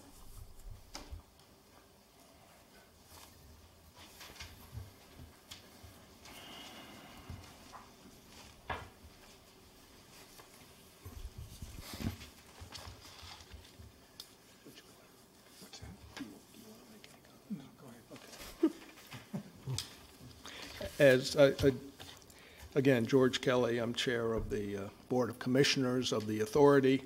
I think in my statement in favor of this resolution earlier, I summarized, at least, I'd certainly be glad to provide any more information that council might need, but summarize the purposes of this particular grant. As I said, it's to continue work at the Fuller Senior Housing.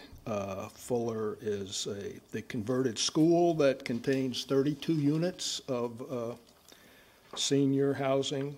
By law, a certain number of those are available as well to disabled individuals. And the work, again, is to try to improve the structure and to avoid costs, further costs down the road. This grant, as I think Peter said earlier, the grant comes from HUD. The program is administered by the State Department of Housing. And the town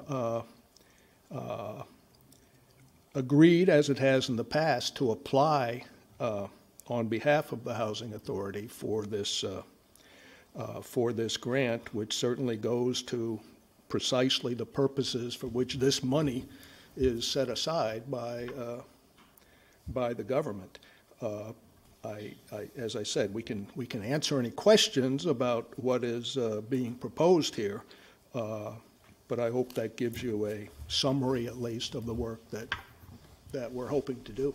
Thank you. Councilor Forrest. Thanks. It seems like almost a no-brainer. Of course, you know, the federal government has determined that there's a certain amount of funds that could be available to its citizens and its municipalities in order to improve low-income housing, especially for those with disabilities.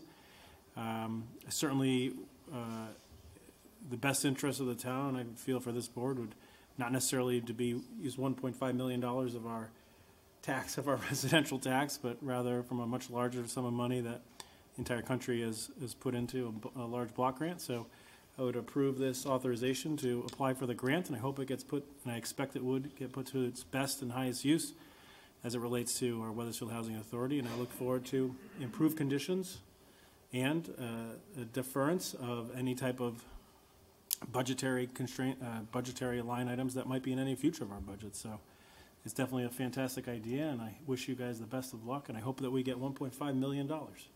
Thank you. Deputy Mayor? George, just a question. I mean, I know that, you know, Fuller, because this is all going to Fuller. Mm-hmm. Fuller's been used as elderly housing for a long time. I think it goes back to when my kids were still playing soccer way back when. So that was back in the 80s, right? Yep. Have there been any renovations to that building since that time? There has been some work, but minor stuff. Yeah, yeah. So really, to bring this thing up to current standards is something that everybody wants to do in their own houses, and we should look to do it for these people as well. Yeah. I mean, if we don't accept the funds, it's state money, our federal money, some other town across the country is going to get it. So if we don't get it, they don't. I mean, this and is we really should look to improve the quality of life. Yeah, of if our I own. can, Tony, it's really to Kate Forcier's credit. She has applied very aggressively for the funds that are available. Going back several years, but the money is out there. It's going to be provided to somebody. We've been fortunate enough to have the governor approve our applications, and as you said, the work is necessary and will improve the conditions for the people who are living there. Thank you. And it's certainly not something that we could absorb in our own budget. Right. So to find these funds in another location are huge. Exactly. So we appreciate the work that Kate does to look for these and to apply for them. It's a true benefit to the town to have these funds come into our community. Councilor Breton? Thank you, Mayor. Yes, I also support authorizing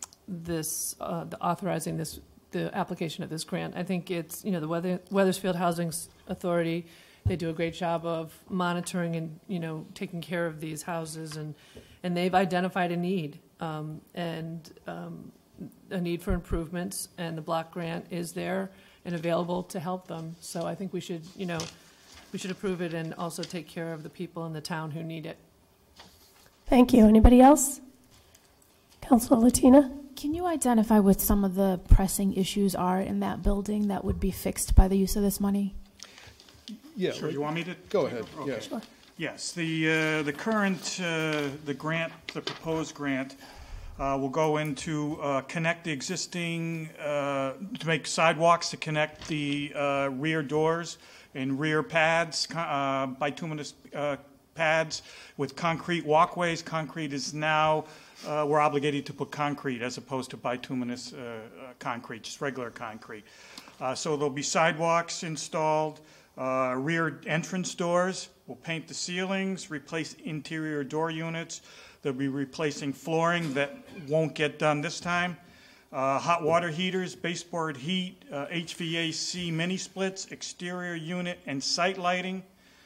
Smoke detectors, sprinkler heads, emergency light indicator panel, sinks, tubs, and surrounds, grab bars, medicine cabinets, kitchen and bath exhaust fans, and emergency call system, and we're replacing the electrical panels. So that's what we'll be doing with this amount of money.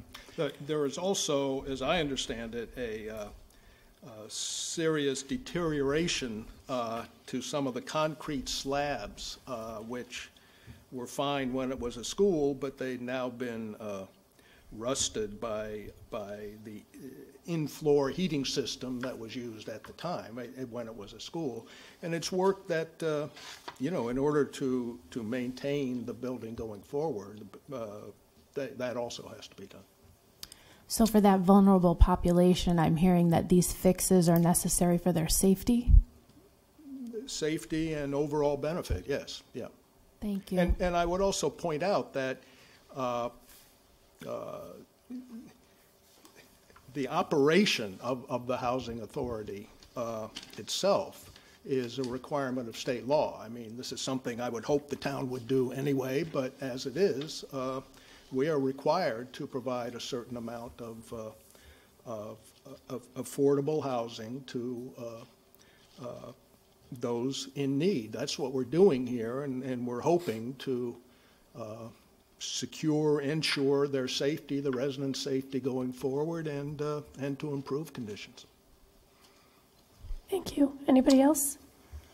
Also, Kate has told me, since we've been successful in the last few years, we've got James Devlin, we've got these two complexes, along with this one, if it's awarded, will go a long way to helping and to sustaining these units and these complexes for the next 20 years. This should be the last one, Kate said. We have done all we could do in renovating the existing housing that we have, public housing that we have. So she figures that this might be one of the last ones. Thank you. Any other council comments or questions? Okay, seeing none, all in favor? Aye. Any opposed? Any abstentions? Okay, motion carries. Thank you. Next, we have we need a motion for the resolution of the Town of Wethersfield establishing a program income reuse plan. Yes, Mayor, I make a motion to adopt a resolution of the Town of Wethersfield establishing a program income reuse plan from CDBG assisted activities. Do we have a second? Second. Okay, we have a motion and a second. Would you gentlemen like to speak to this? Yeah, I'll say a few words. Gentleman asked about the program income, what's going to be used for. Basically, the scope of work that I've just stated. Program income will be part of that total grant allocation. We are obligated to spend program income because we have more than $25,000 in the town. We have to spend that before we can even start spending the grant allocation if awarded. And what is that number? Is that 25,000? Is that what you said is the number? We're putting about $63,000 of program income money that has been collected by recapturing loans that are out there for the housing rehab program many years ago. We'll be using that money in conjunction with the 1.5 to make pay for these renovations. Okay. Are there any council questions or comments? Okay, seeing none, all in favor? Aye. Aye. Any opposed? Any abstentions? Motion carries. And we have a resolution for the use of program income. Councilor Forrest? I'd like to move to adopt a resolution for the use of program income. Do we have a second? Second. Okay. And Peter, would you like to speak to this as well? Or is this in conjunction with the last item? It is. Okay. Any council comments or questions? Councilor Lester? Ask why we need why are we doing a separate motion, and is it the same thing? I'm trying to follow this from the previous resolution. Right, right. And I'm not sure I do. Gary, can you speak to that, or Peter? Well, the first motion was to establish the program, and this is to use it. Okay. Yeah. Yes. One is to establish a program income reuse plan. This one is for the use of the program income. All right. I'd love to see it in one motion, but that's Gotcha. all right. You'll have to speak to your lawyer. Councilor Rell, did you have a question? Yes. just to make sure we're on the same item number, B3A. Is that the item number? No, we're on C1, B1C3. B1C3. Maybe jumping ahead of myself. Okay. No, I don't have, I just had a question. There was somewhere on here about the RFP, and I'm sorry if I've missed it already. Nope, okay. Yeah, that's- I'm ahead of myself. Yep. Yeah. I'm kidding. It's all tied. It is a little confusing. Yeah, there's I think five motions on this tonight. Okay, any other comments or questions? All in favor? Aye. Aye. Any opposed? Any abstentions? Okay, the motion carries. The last item we have is the 2018 Small Cities Grant discussion, and I believe there's no action required on that. We just had to have a public hearing so that we could speak to last year's grant. Is that That's correct. Is that right? Okay. If we have an ongoing grant, it has to be discussed in this public hearing for the next grant. Okay, very well. Are there any council members that have any comments to make on the 2018 Small Cities Grant discussion? Councilor Latina. So you had mentioned earlier that certain things were accomplished with that grant already. Is there any way that maybe we could get some photos or just see how the work came out? Actually, the bids are due on Wednesday. So this is not started yet, the 2018. We do have a scope of work, and I can go over that, but the bids are due on Wednesday, I think at 2 o'clock or something like that. So we haven't started it yet. Gotcha, I'm ahead of myself. The wheels of federal and state funding grind fairly slowly. Sadly, yes. Thank you. Any other comments or questions, Councilor Rell? How much was that for the 2018? That was $800,000. Okay. And did we receive that 800,000 Yes, already? we did. Okay. And we added a little bit of program income along with that as well. Okay. Thank you. Any other questions or comments? Councilor Forrest? Quickly, just wanted to encourage you, thank you for all of the efforts that you've done so far, sincerely. Encourage you to continue to apply for not only the grants that we certainly look for today, but any other grants which you might be able to identify. I'm sure you understand the confines or the construct upon which we're living today, and especially from a governmental agency, and to encourage you to continue to bring positive grants to our table that we can approve more of them for the betterment of our community. Thank you. Thank you. Thank you, gentlemen. I appreciate your information and your time tonight. Okay. We have no matters of unfinished business, so now we will move into other business. Selection of the consultant for the Small Cities Community Development Block Grant Project 2019.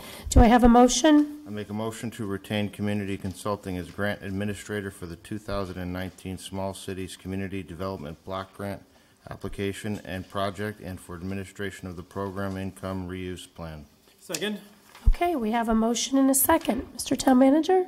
Sure. The Connecticut Department of Housing requires that grant recipients for these funds retain services of a certified grant administrator to ensure that the Small Cities Grant continues to meet requirements of both the state and federal regulations that are associated with these funds.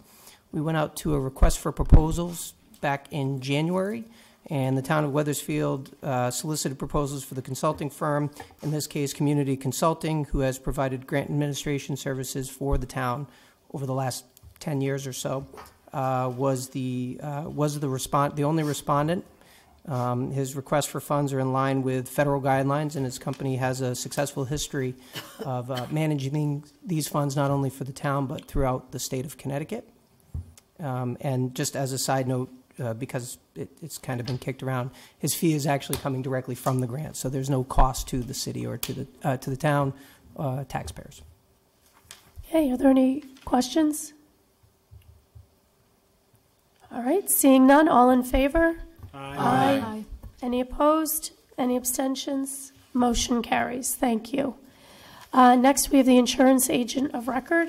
Do I have a motion? Councilor Forrest? Motion to reappoint Chris Monroe of USI Insurance as the town's agent of record for employee benefits insurance. Do we have a second? Second. Okay. Town Manager? Sure. Per the Town Code of Ordinances, the agent of record for insurance is up for a 3-year term. It is appointed by the town manager and subject to the approval of the council. The Insurance Commission has recommended, and I support the appointment of the agent of record for employee benefits. Are there any comments or questions? Councilor Forrest. Just as the liaison from the Insurance Committee was extremely excited to be able to continue this particular contract. The contract actually stays level, so there's absolutely no increase from the previous 3-year contract. I believe over about a 9-year term, ballpark, the increase has been about 3% over 9 years. So the terms are extremely reasonable, and just as someone who sits in on that committee, and maybe Councilor Spinola can talk even before my time on the Insurance Committee, Chris Monroe brings a level of professionalism and background and knowledge that is extremely competent, is a nice way to put it, and is the lowest way to put it, and is probably expert, is probably one of the highest accolades I can say for him in this particular position. He's clear, concise about how he's bringing some very complicated procedures regarding insurance, although it can be very dry, I think is a nice way to put it, but he's really, in my impression, he is really looking out for the best interests of our town, our ability to try to drive down our costs, and he answers all of the questions from the entire committee with thoughtfulness. So that's my impression over the last year or so. I've seen the committee work. I've seen him work with the committee, and it certainly seems like a good way moving forward. Thank you. Any other comments or questions? Councilor Latina? Matt, can you tell me when the last time the Insurance Committee did some sort of search for this position? I cannot. I've only been on the committee a year and a half, and it seems like there are multiple 3-year terms. These are just the facts that I was told. Do we know, is there a policy that we need to be following? Or? Yeah, they, well, and I think they merged, USI wasn't the original recipient, but they went out to bid for a contract period covering 2013 to 2016, and then the Insurance Commission recommended an extension to this point. So I think we can extend without having to go to RFP? At this point, and I'm only 2 weeks in, but I believe your procurement policy allows you to provide that extension. Okay. And this is another 3-year term? Correct. This would actually be for a 3-year term. Okay. Any other questions or comments? Okay, all in favor? Aye. Any opposed? Any abstentions? Motion carries. We have another insurance agent motion.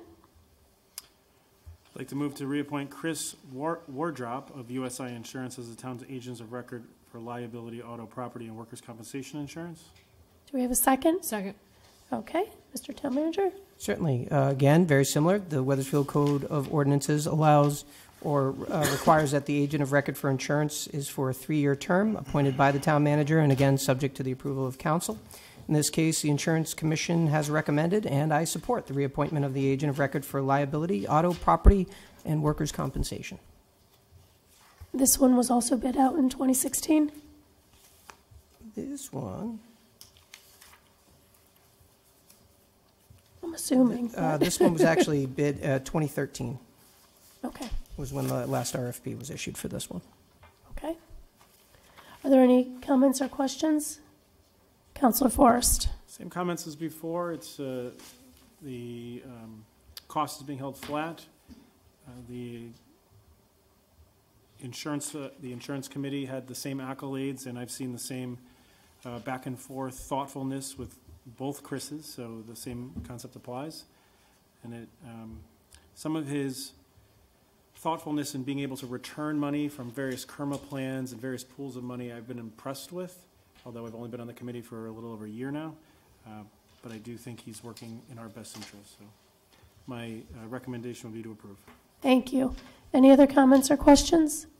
Seeing none, all in favor? Aye. Aye. Any opposed? Any abstentions? Okay, motion carries. Next, we have the approval of the 2019 tax suspense list. Do I have a motion? Motion to accept the 2019 tax suspense list. Do I have a second? Second. Okay, and I see we have the tax collector, Marlene, in the audience. Would you come on up to answer any questions we might have? Mr. Town Manager? Thank you, Mayor.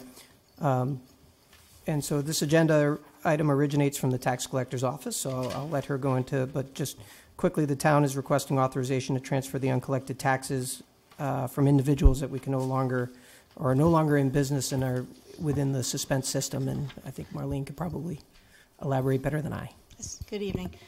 These are businesses that are no longer around. A lot of the LLCs have been closed. We have been checking them on the state's website, looking them up and doing the research. These accounts were also turned over to our collection agency, and they came back with the same response.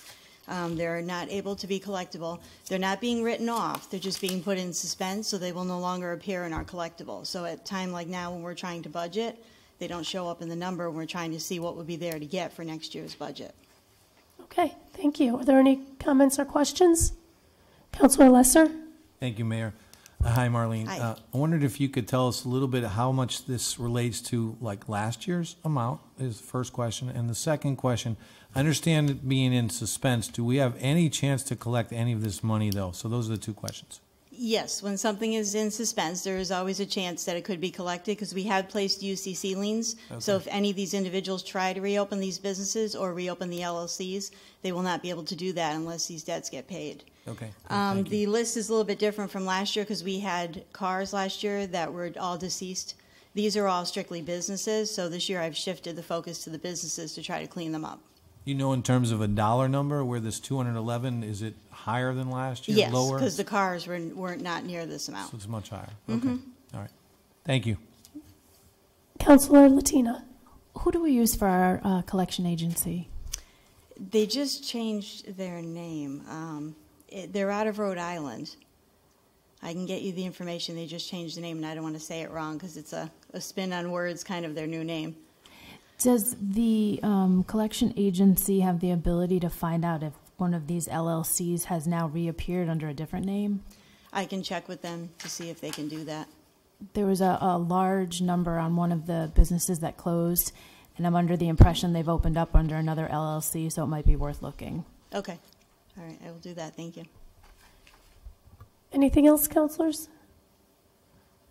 Councilor Forrest? Thank you, Mayor. Are we required to use this particular collection agency, or is that some type of a contract we have? Have we ever used multiple in order to try to collect debts, et cetera? This is the only one we've ever used as long as I've been here. I believe it's an open-end thing. I don't think we're tied into a contract. Has there been any consideration, I guess, first of all, for using someone from the state of Connecticut, a collection agency or collection attorneys? Well, we actually had a bunch of them come in here and we interviewed them and we chose them because they had the higher rate of return versus there were a few that were in town, but they were more into real estate, and we don't use a collection agency for real estate. But we can certainly go out to look again. Okay, thank you. Any other comments or questions? Seeing none, all in favor? Aye. Aye. Any opposed? Any abstentions? Motion carries. Thank you, Marlene. Thank you. Next, we're moving to bids. The first one is a diesel gas bid. Do I have a motion? Yes, Mayor. I make a motion to award the CRCOG bid number 683 to the Dime Oil Company at a cost of $2.22 per gallon for diesel fuel. Do I have a second?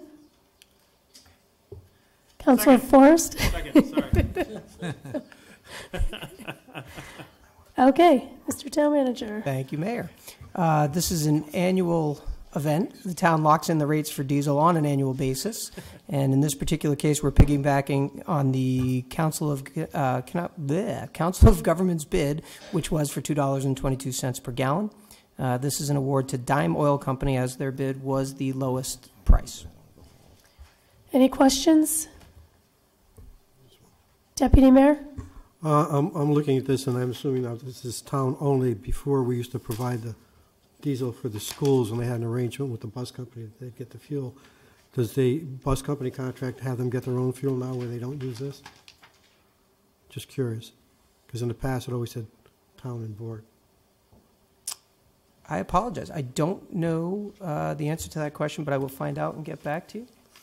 I would think if they're contracting out to Autumn Busing that the diesel would be paid for with the buses, but because I think we just pay for the Athletic buses? Now, with the firm before, we also provided them with the diesel too. Right. That's my only concern, that this doesn't eliminate them, if it should be in there. Yeah, I'll have to find out for you and get back to you. I'll get back to the council on that question. 35,000 gallons, that's comparable to last year, do you know? That sounds like comparable for the town side, but I town don't think side. Yeah. it doesn't include for buses. All right. That's why I just wanted to be sure we're not shortchanging. Sure. I'll check. Okay, anything else? Okay, all in favor? Aye. Any opposed? Any abstentions? Motion carries. Next is Cedar Street Playscape replacement bid. Do we have a motion? Councilor Forrest? I move to award the purchase of the replacement playscape at Farms Village Park on Cedar Street to Creative Recreation of Newington, Connecticut at a cost of $74,421. We have a second? Second. Okay, and I see Kathy Bagley in the audience.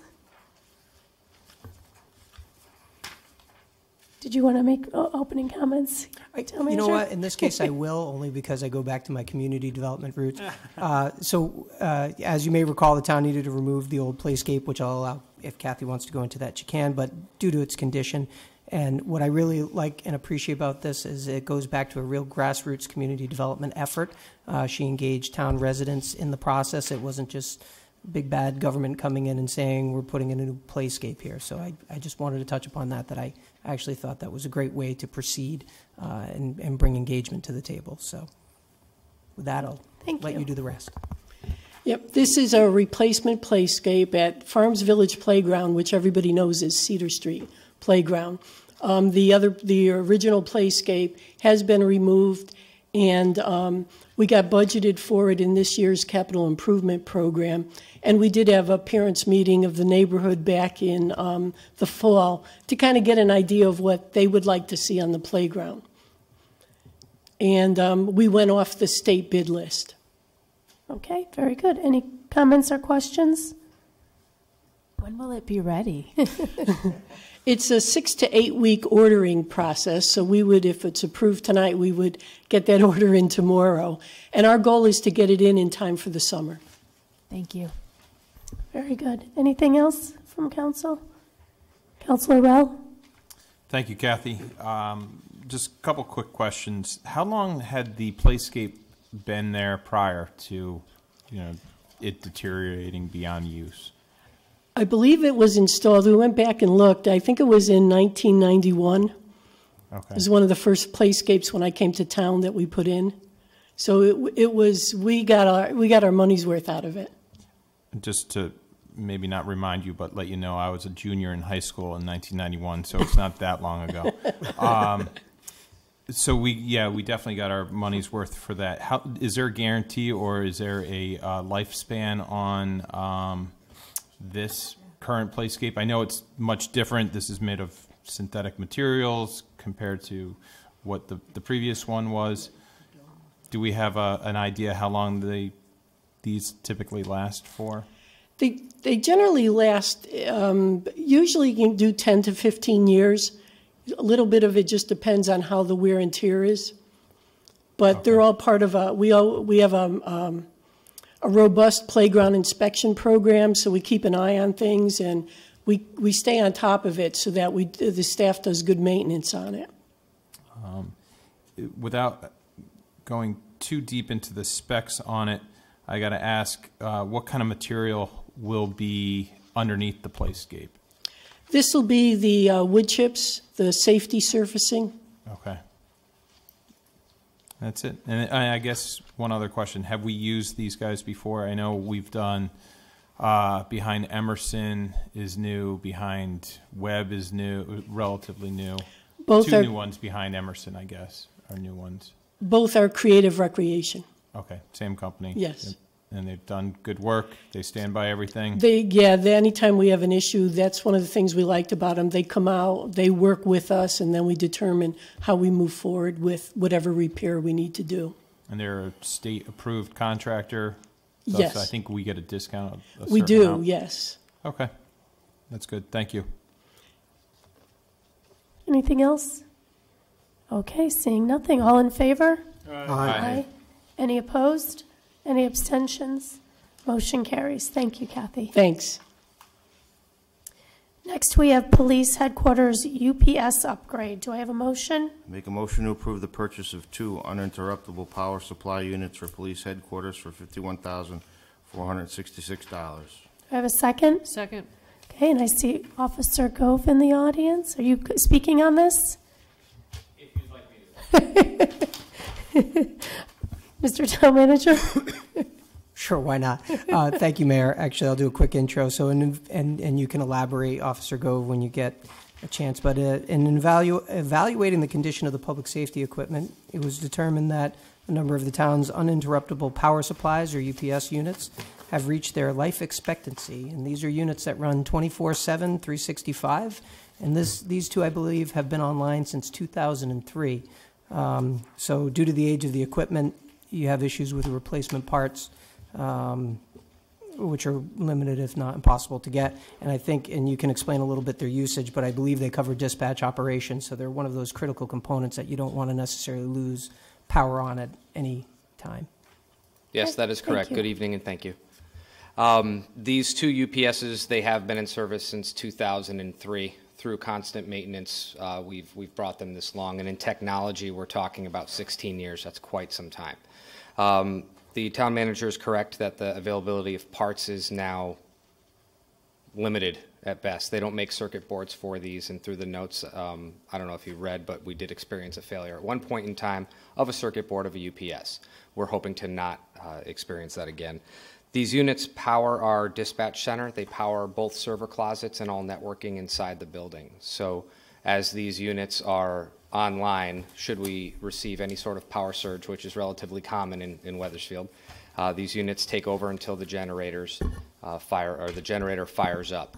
So any interruption would bring down our communications, our ability to receive phone calls and dispatch our officers, at least for a short time being. And we want to mitigate any sort of issues with that. Okay, are there any council questions?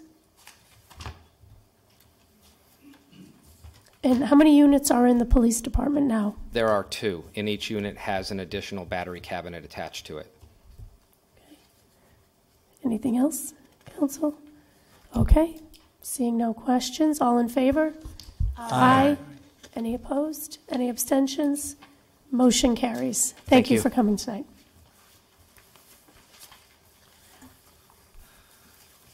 Okay, we have no ordinances or resolutions for introduction, so we will move into the minutes. Do I have a motion for the February 19th regular meeting? Motion to approve minutes of February 19th, 2019 regular meeting. Do I have a second? Second. Okay, are there any changes or corrections to those minutes? Seeing none, all in favor? Aye. Any opposed? Any abstentions? Okay, motion carries. Next, we have the meeting minutes of March 4th. Do I have a motion? Make a motion to approve the meeting minutes of March 4th, 2019. Second. Okay. Are there any changes or corrections to these meeting minutes? Seeing none, I'm sorry. Sorry. Madam Mayor, I just noticed like this on the present and absent. The absent lit seems to be the names all the way to the right, and the present seems to be all the way to the left. It looks like it could be. I think it's only one individual, but it looks like it could be an illegal meeting, which of course is not true. So it might just be easier if it were reappropriated, so that the present were all on one side and the absent were all on another. Okay. Thank you. Anything else? All right. Seeing none, all in favor? Aye. Aye. Opposed? Any abstentions? Councilor Latina, are you abstaining? Yeah, sure. I'm sorry, I can't remember anything, so if I wasn't here, I wasn't here, and I apologize. Okay. We will move back into public comments. Members of the public have 5 minutes to speak. Is there anybody who'd like to speak tonight? Mr. Mazzarella.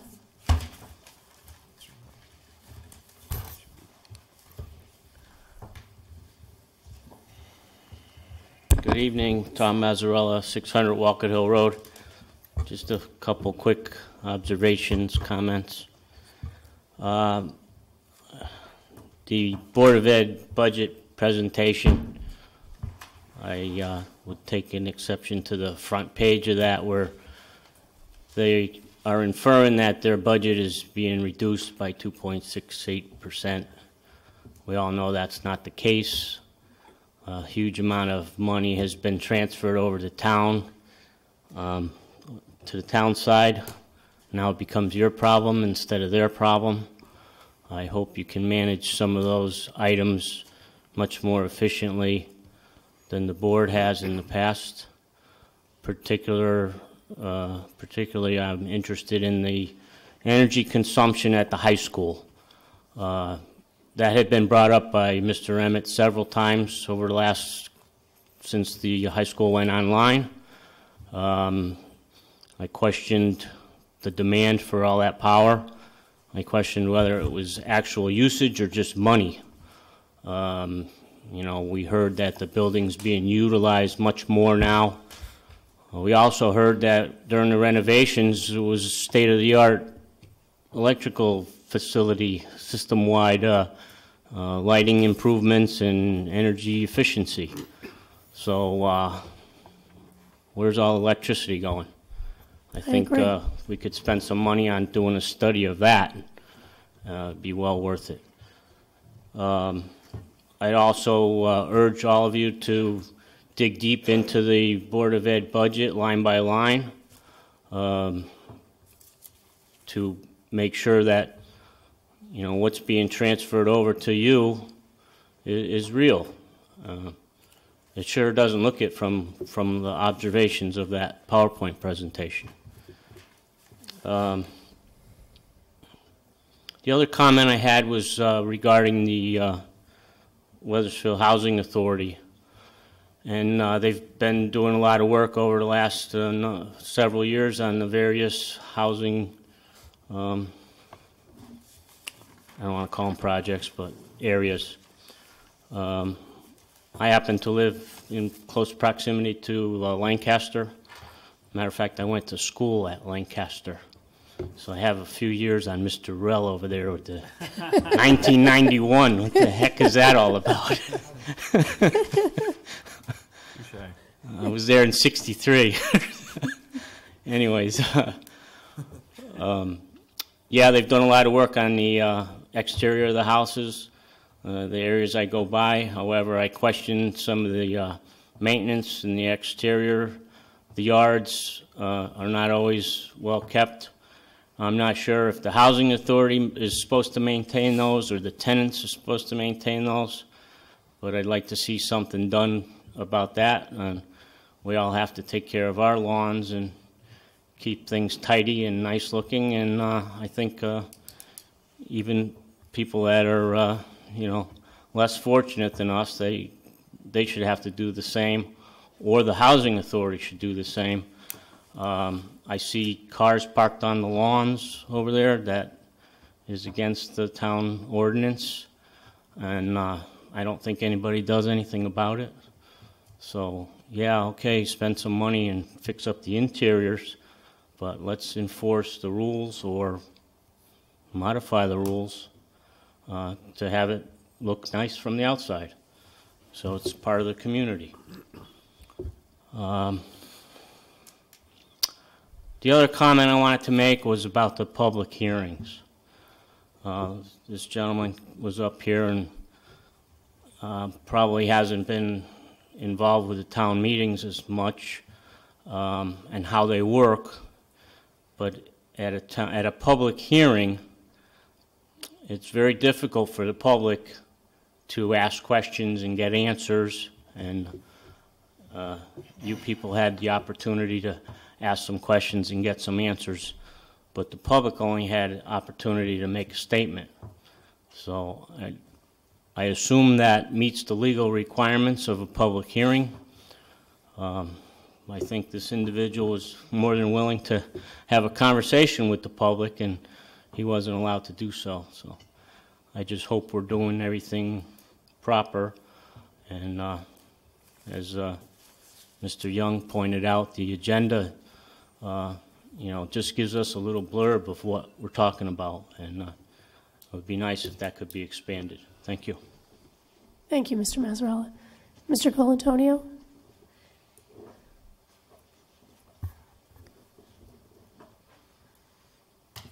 the full agenda packet is available online. It's not available in print here, but it is available online, and all the items are discussed in that full packet.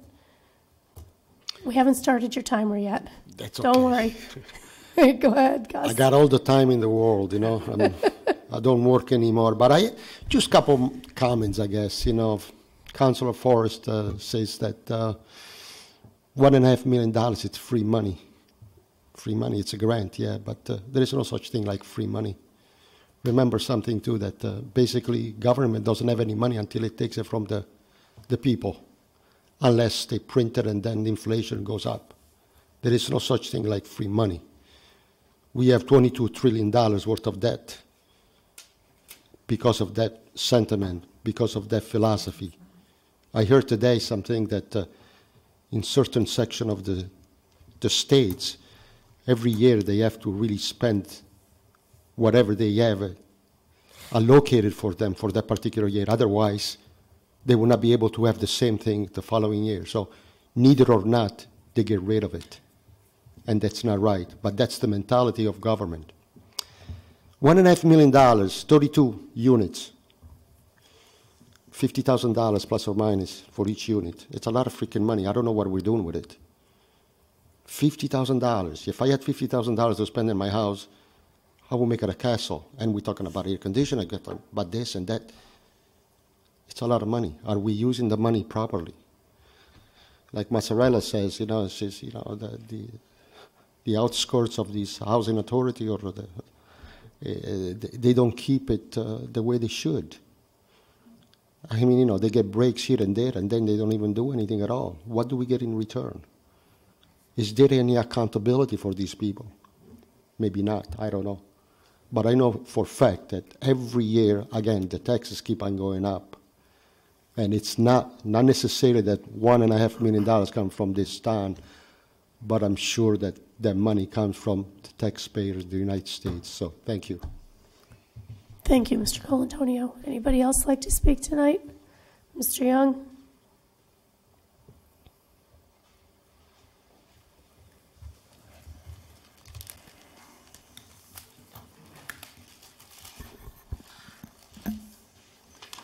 Good evening again. Robert Young, 20 Copper Mill Road.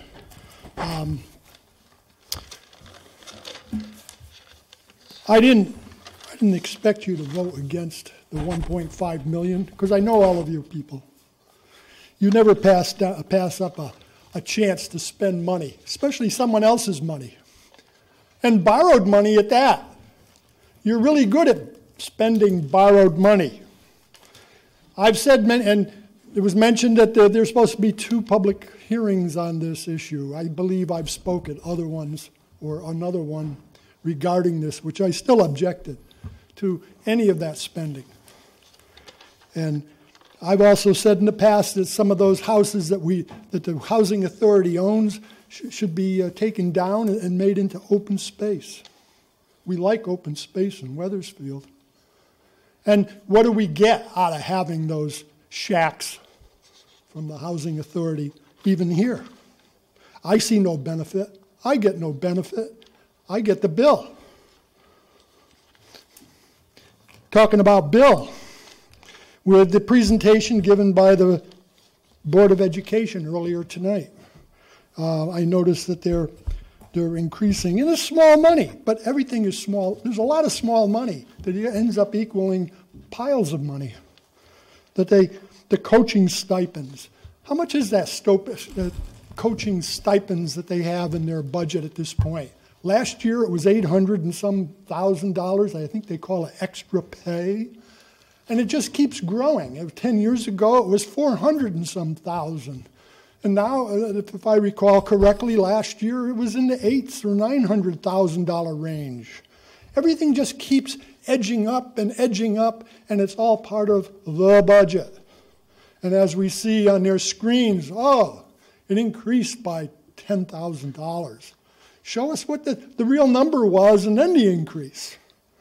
That might really set in some people's minds, especially yours, that there's a lot of money there and they want more. They want constantly more. But now Now they want another $23,000, $29,000 for lacrosse stipends.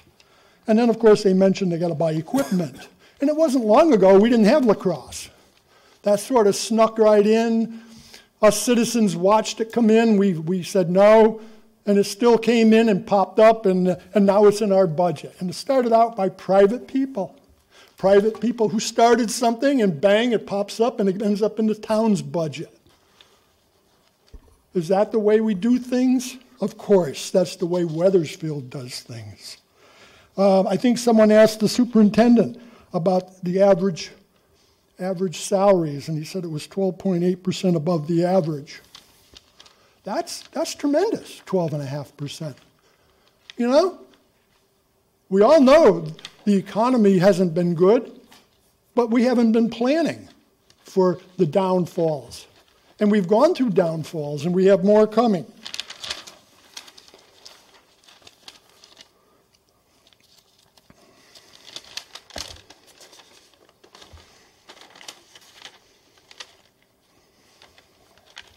And then I think someone had said tonight about the grants for the 32 units.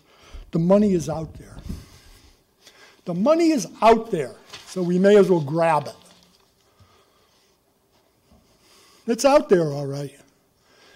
It's out in someone else's pockets, and they're going to, in order to get your grant, you got to go take it from somebody or borrow it.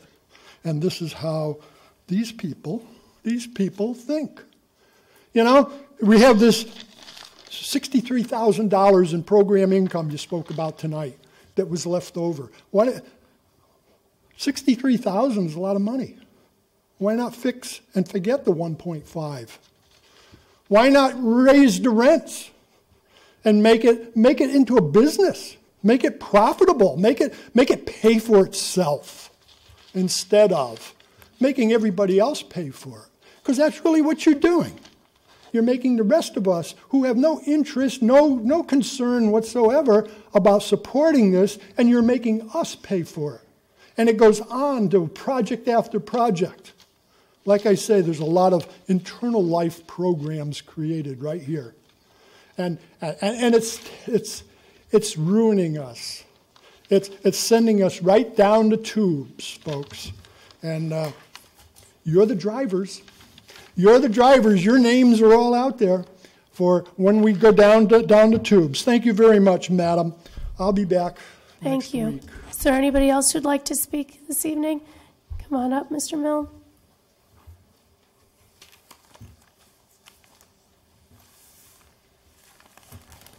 Paul Milne, 52 Livingston Street, Wethersfield. I meant to say this before, but I went to the meet and greet, and I thought that was a great idea. That's where I met Gary, and we had a long conversation there. He was conversing with other people about projects, and it got my hopes up for Wethersfield, because there's the other side where we can attract some things and do some cooperation and get some more taxes coming in. And he had a lot of things just tripped right off his tongue that he had worked with, and he seemed like the guy who's going to get the job done. I'm really glad you came on board, Gary, that they picked you. Around the corner from me, 341 Jordan Lane is the Metaplex building. If it fell off your radar or not, it's on the radar. Okay, it's fine, but it's an opportunity. You know, maybe for some required housing or whatever. It's a great opportunity there. I live near Northeast Utilities. It used to be Northeast, and now it's a magnet school. What a great job there. I don't know what benefits we get other than that, other than providing a great education. It's got solar. It's environmentally designed with rain gardens and such.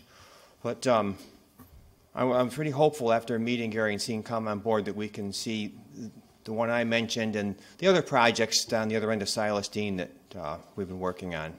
So, thank you. Thank you. Is there anybody else that'd like to speak tonight? Okay, seeing nobody, we'll entertain a motion to adjourn. I move we adjourn. Second. All in favor? Aye.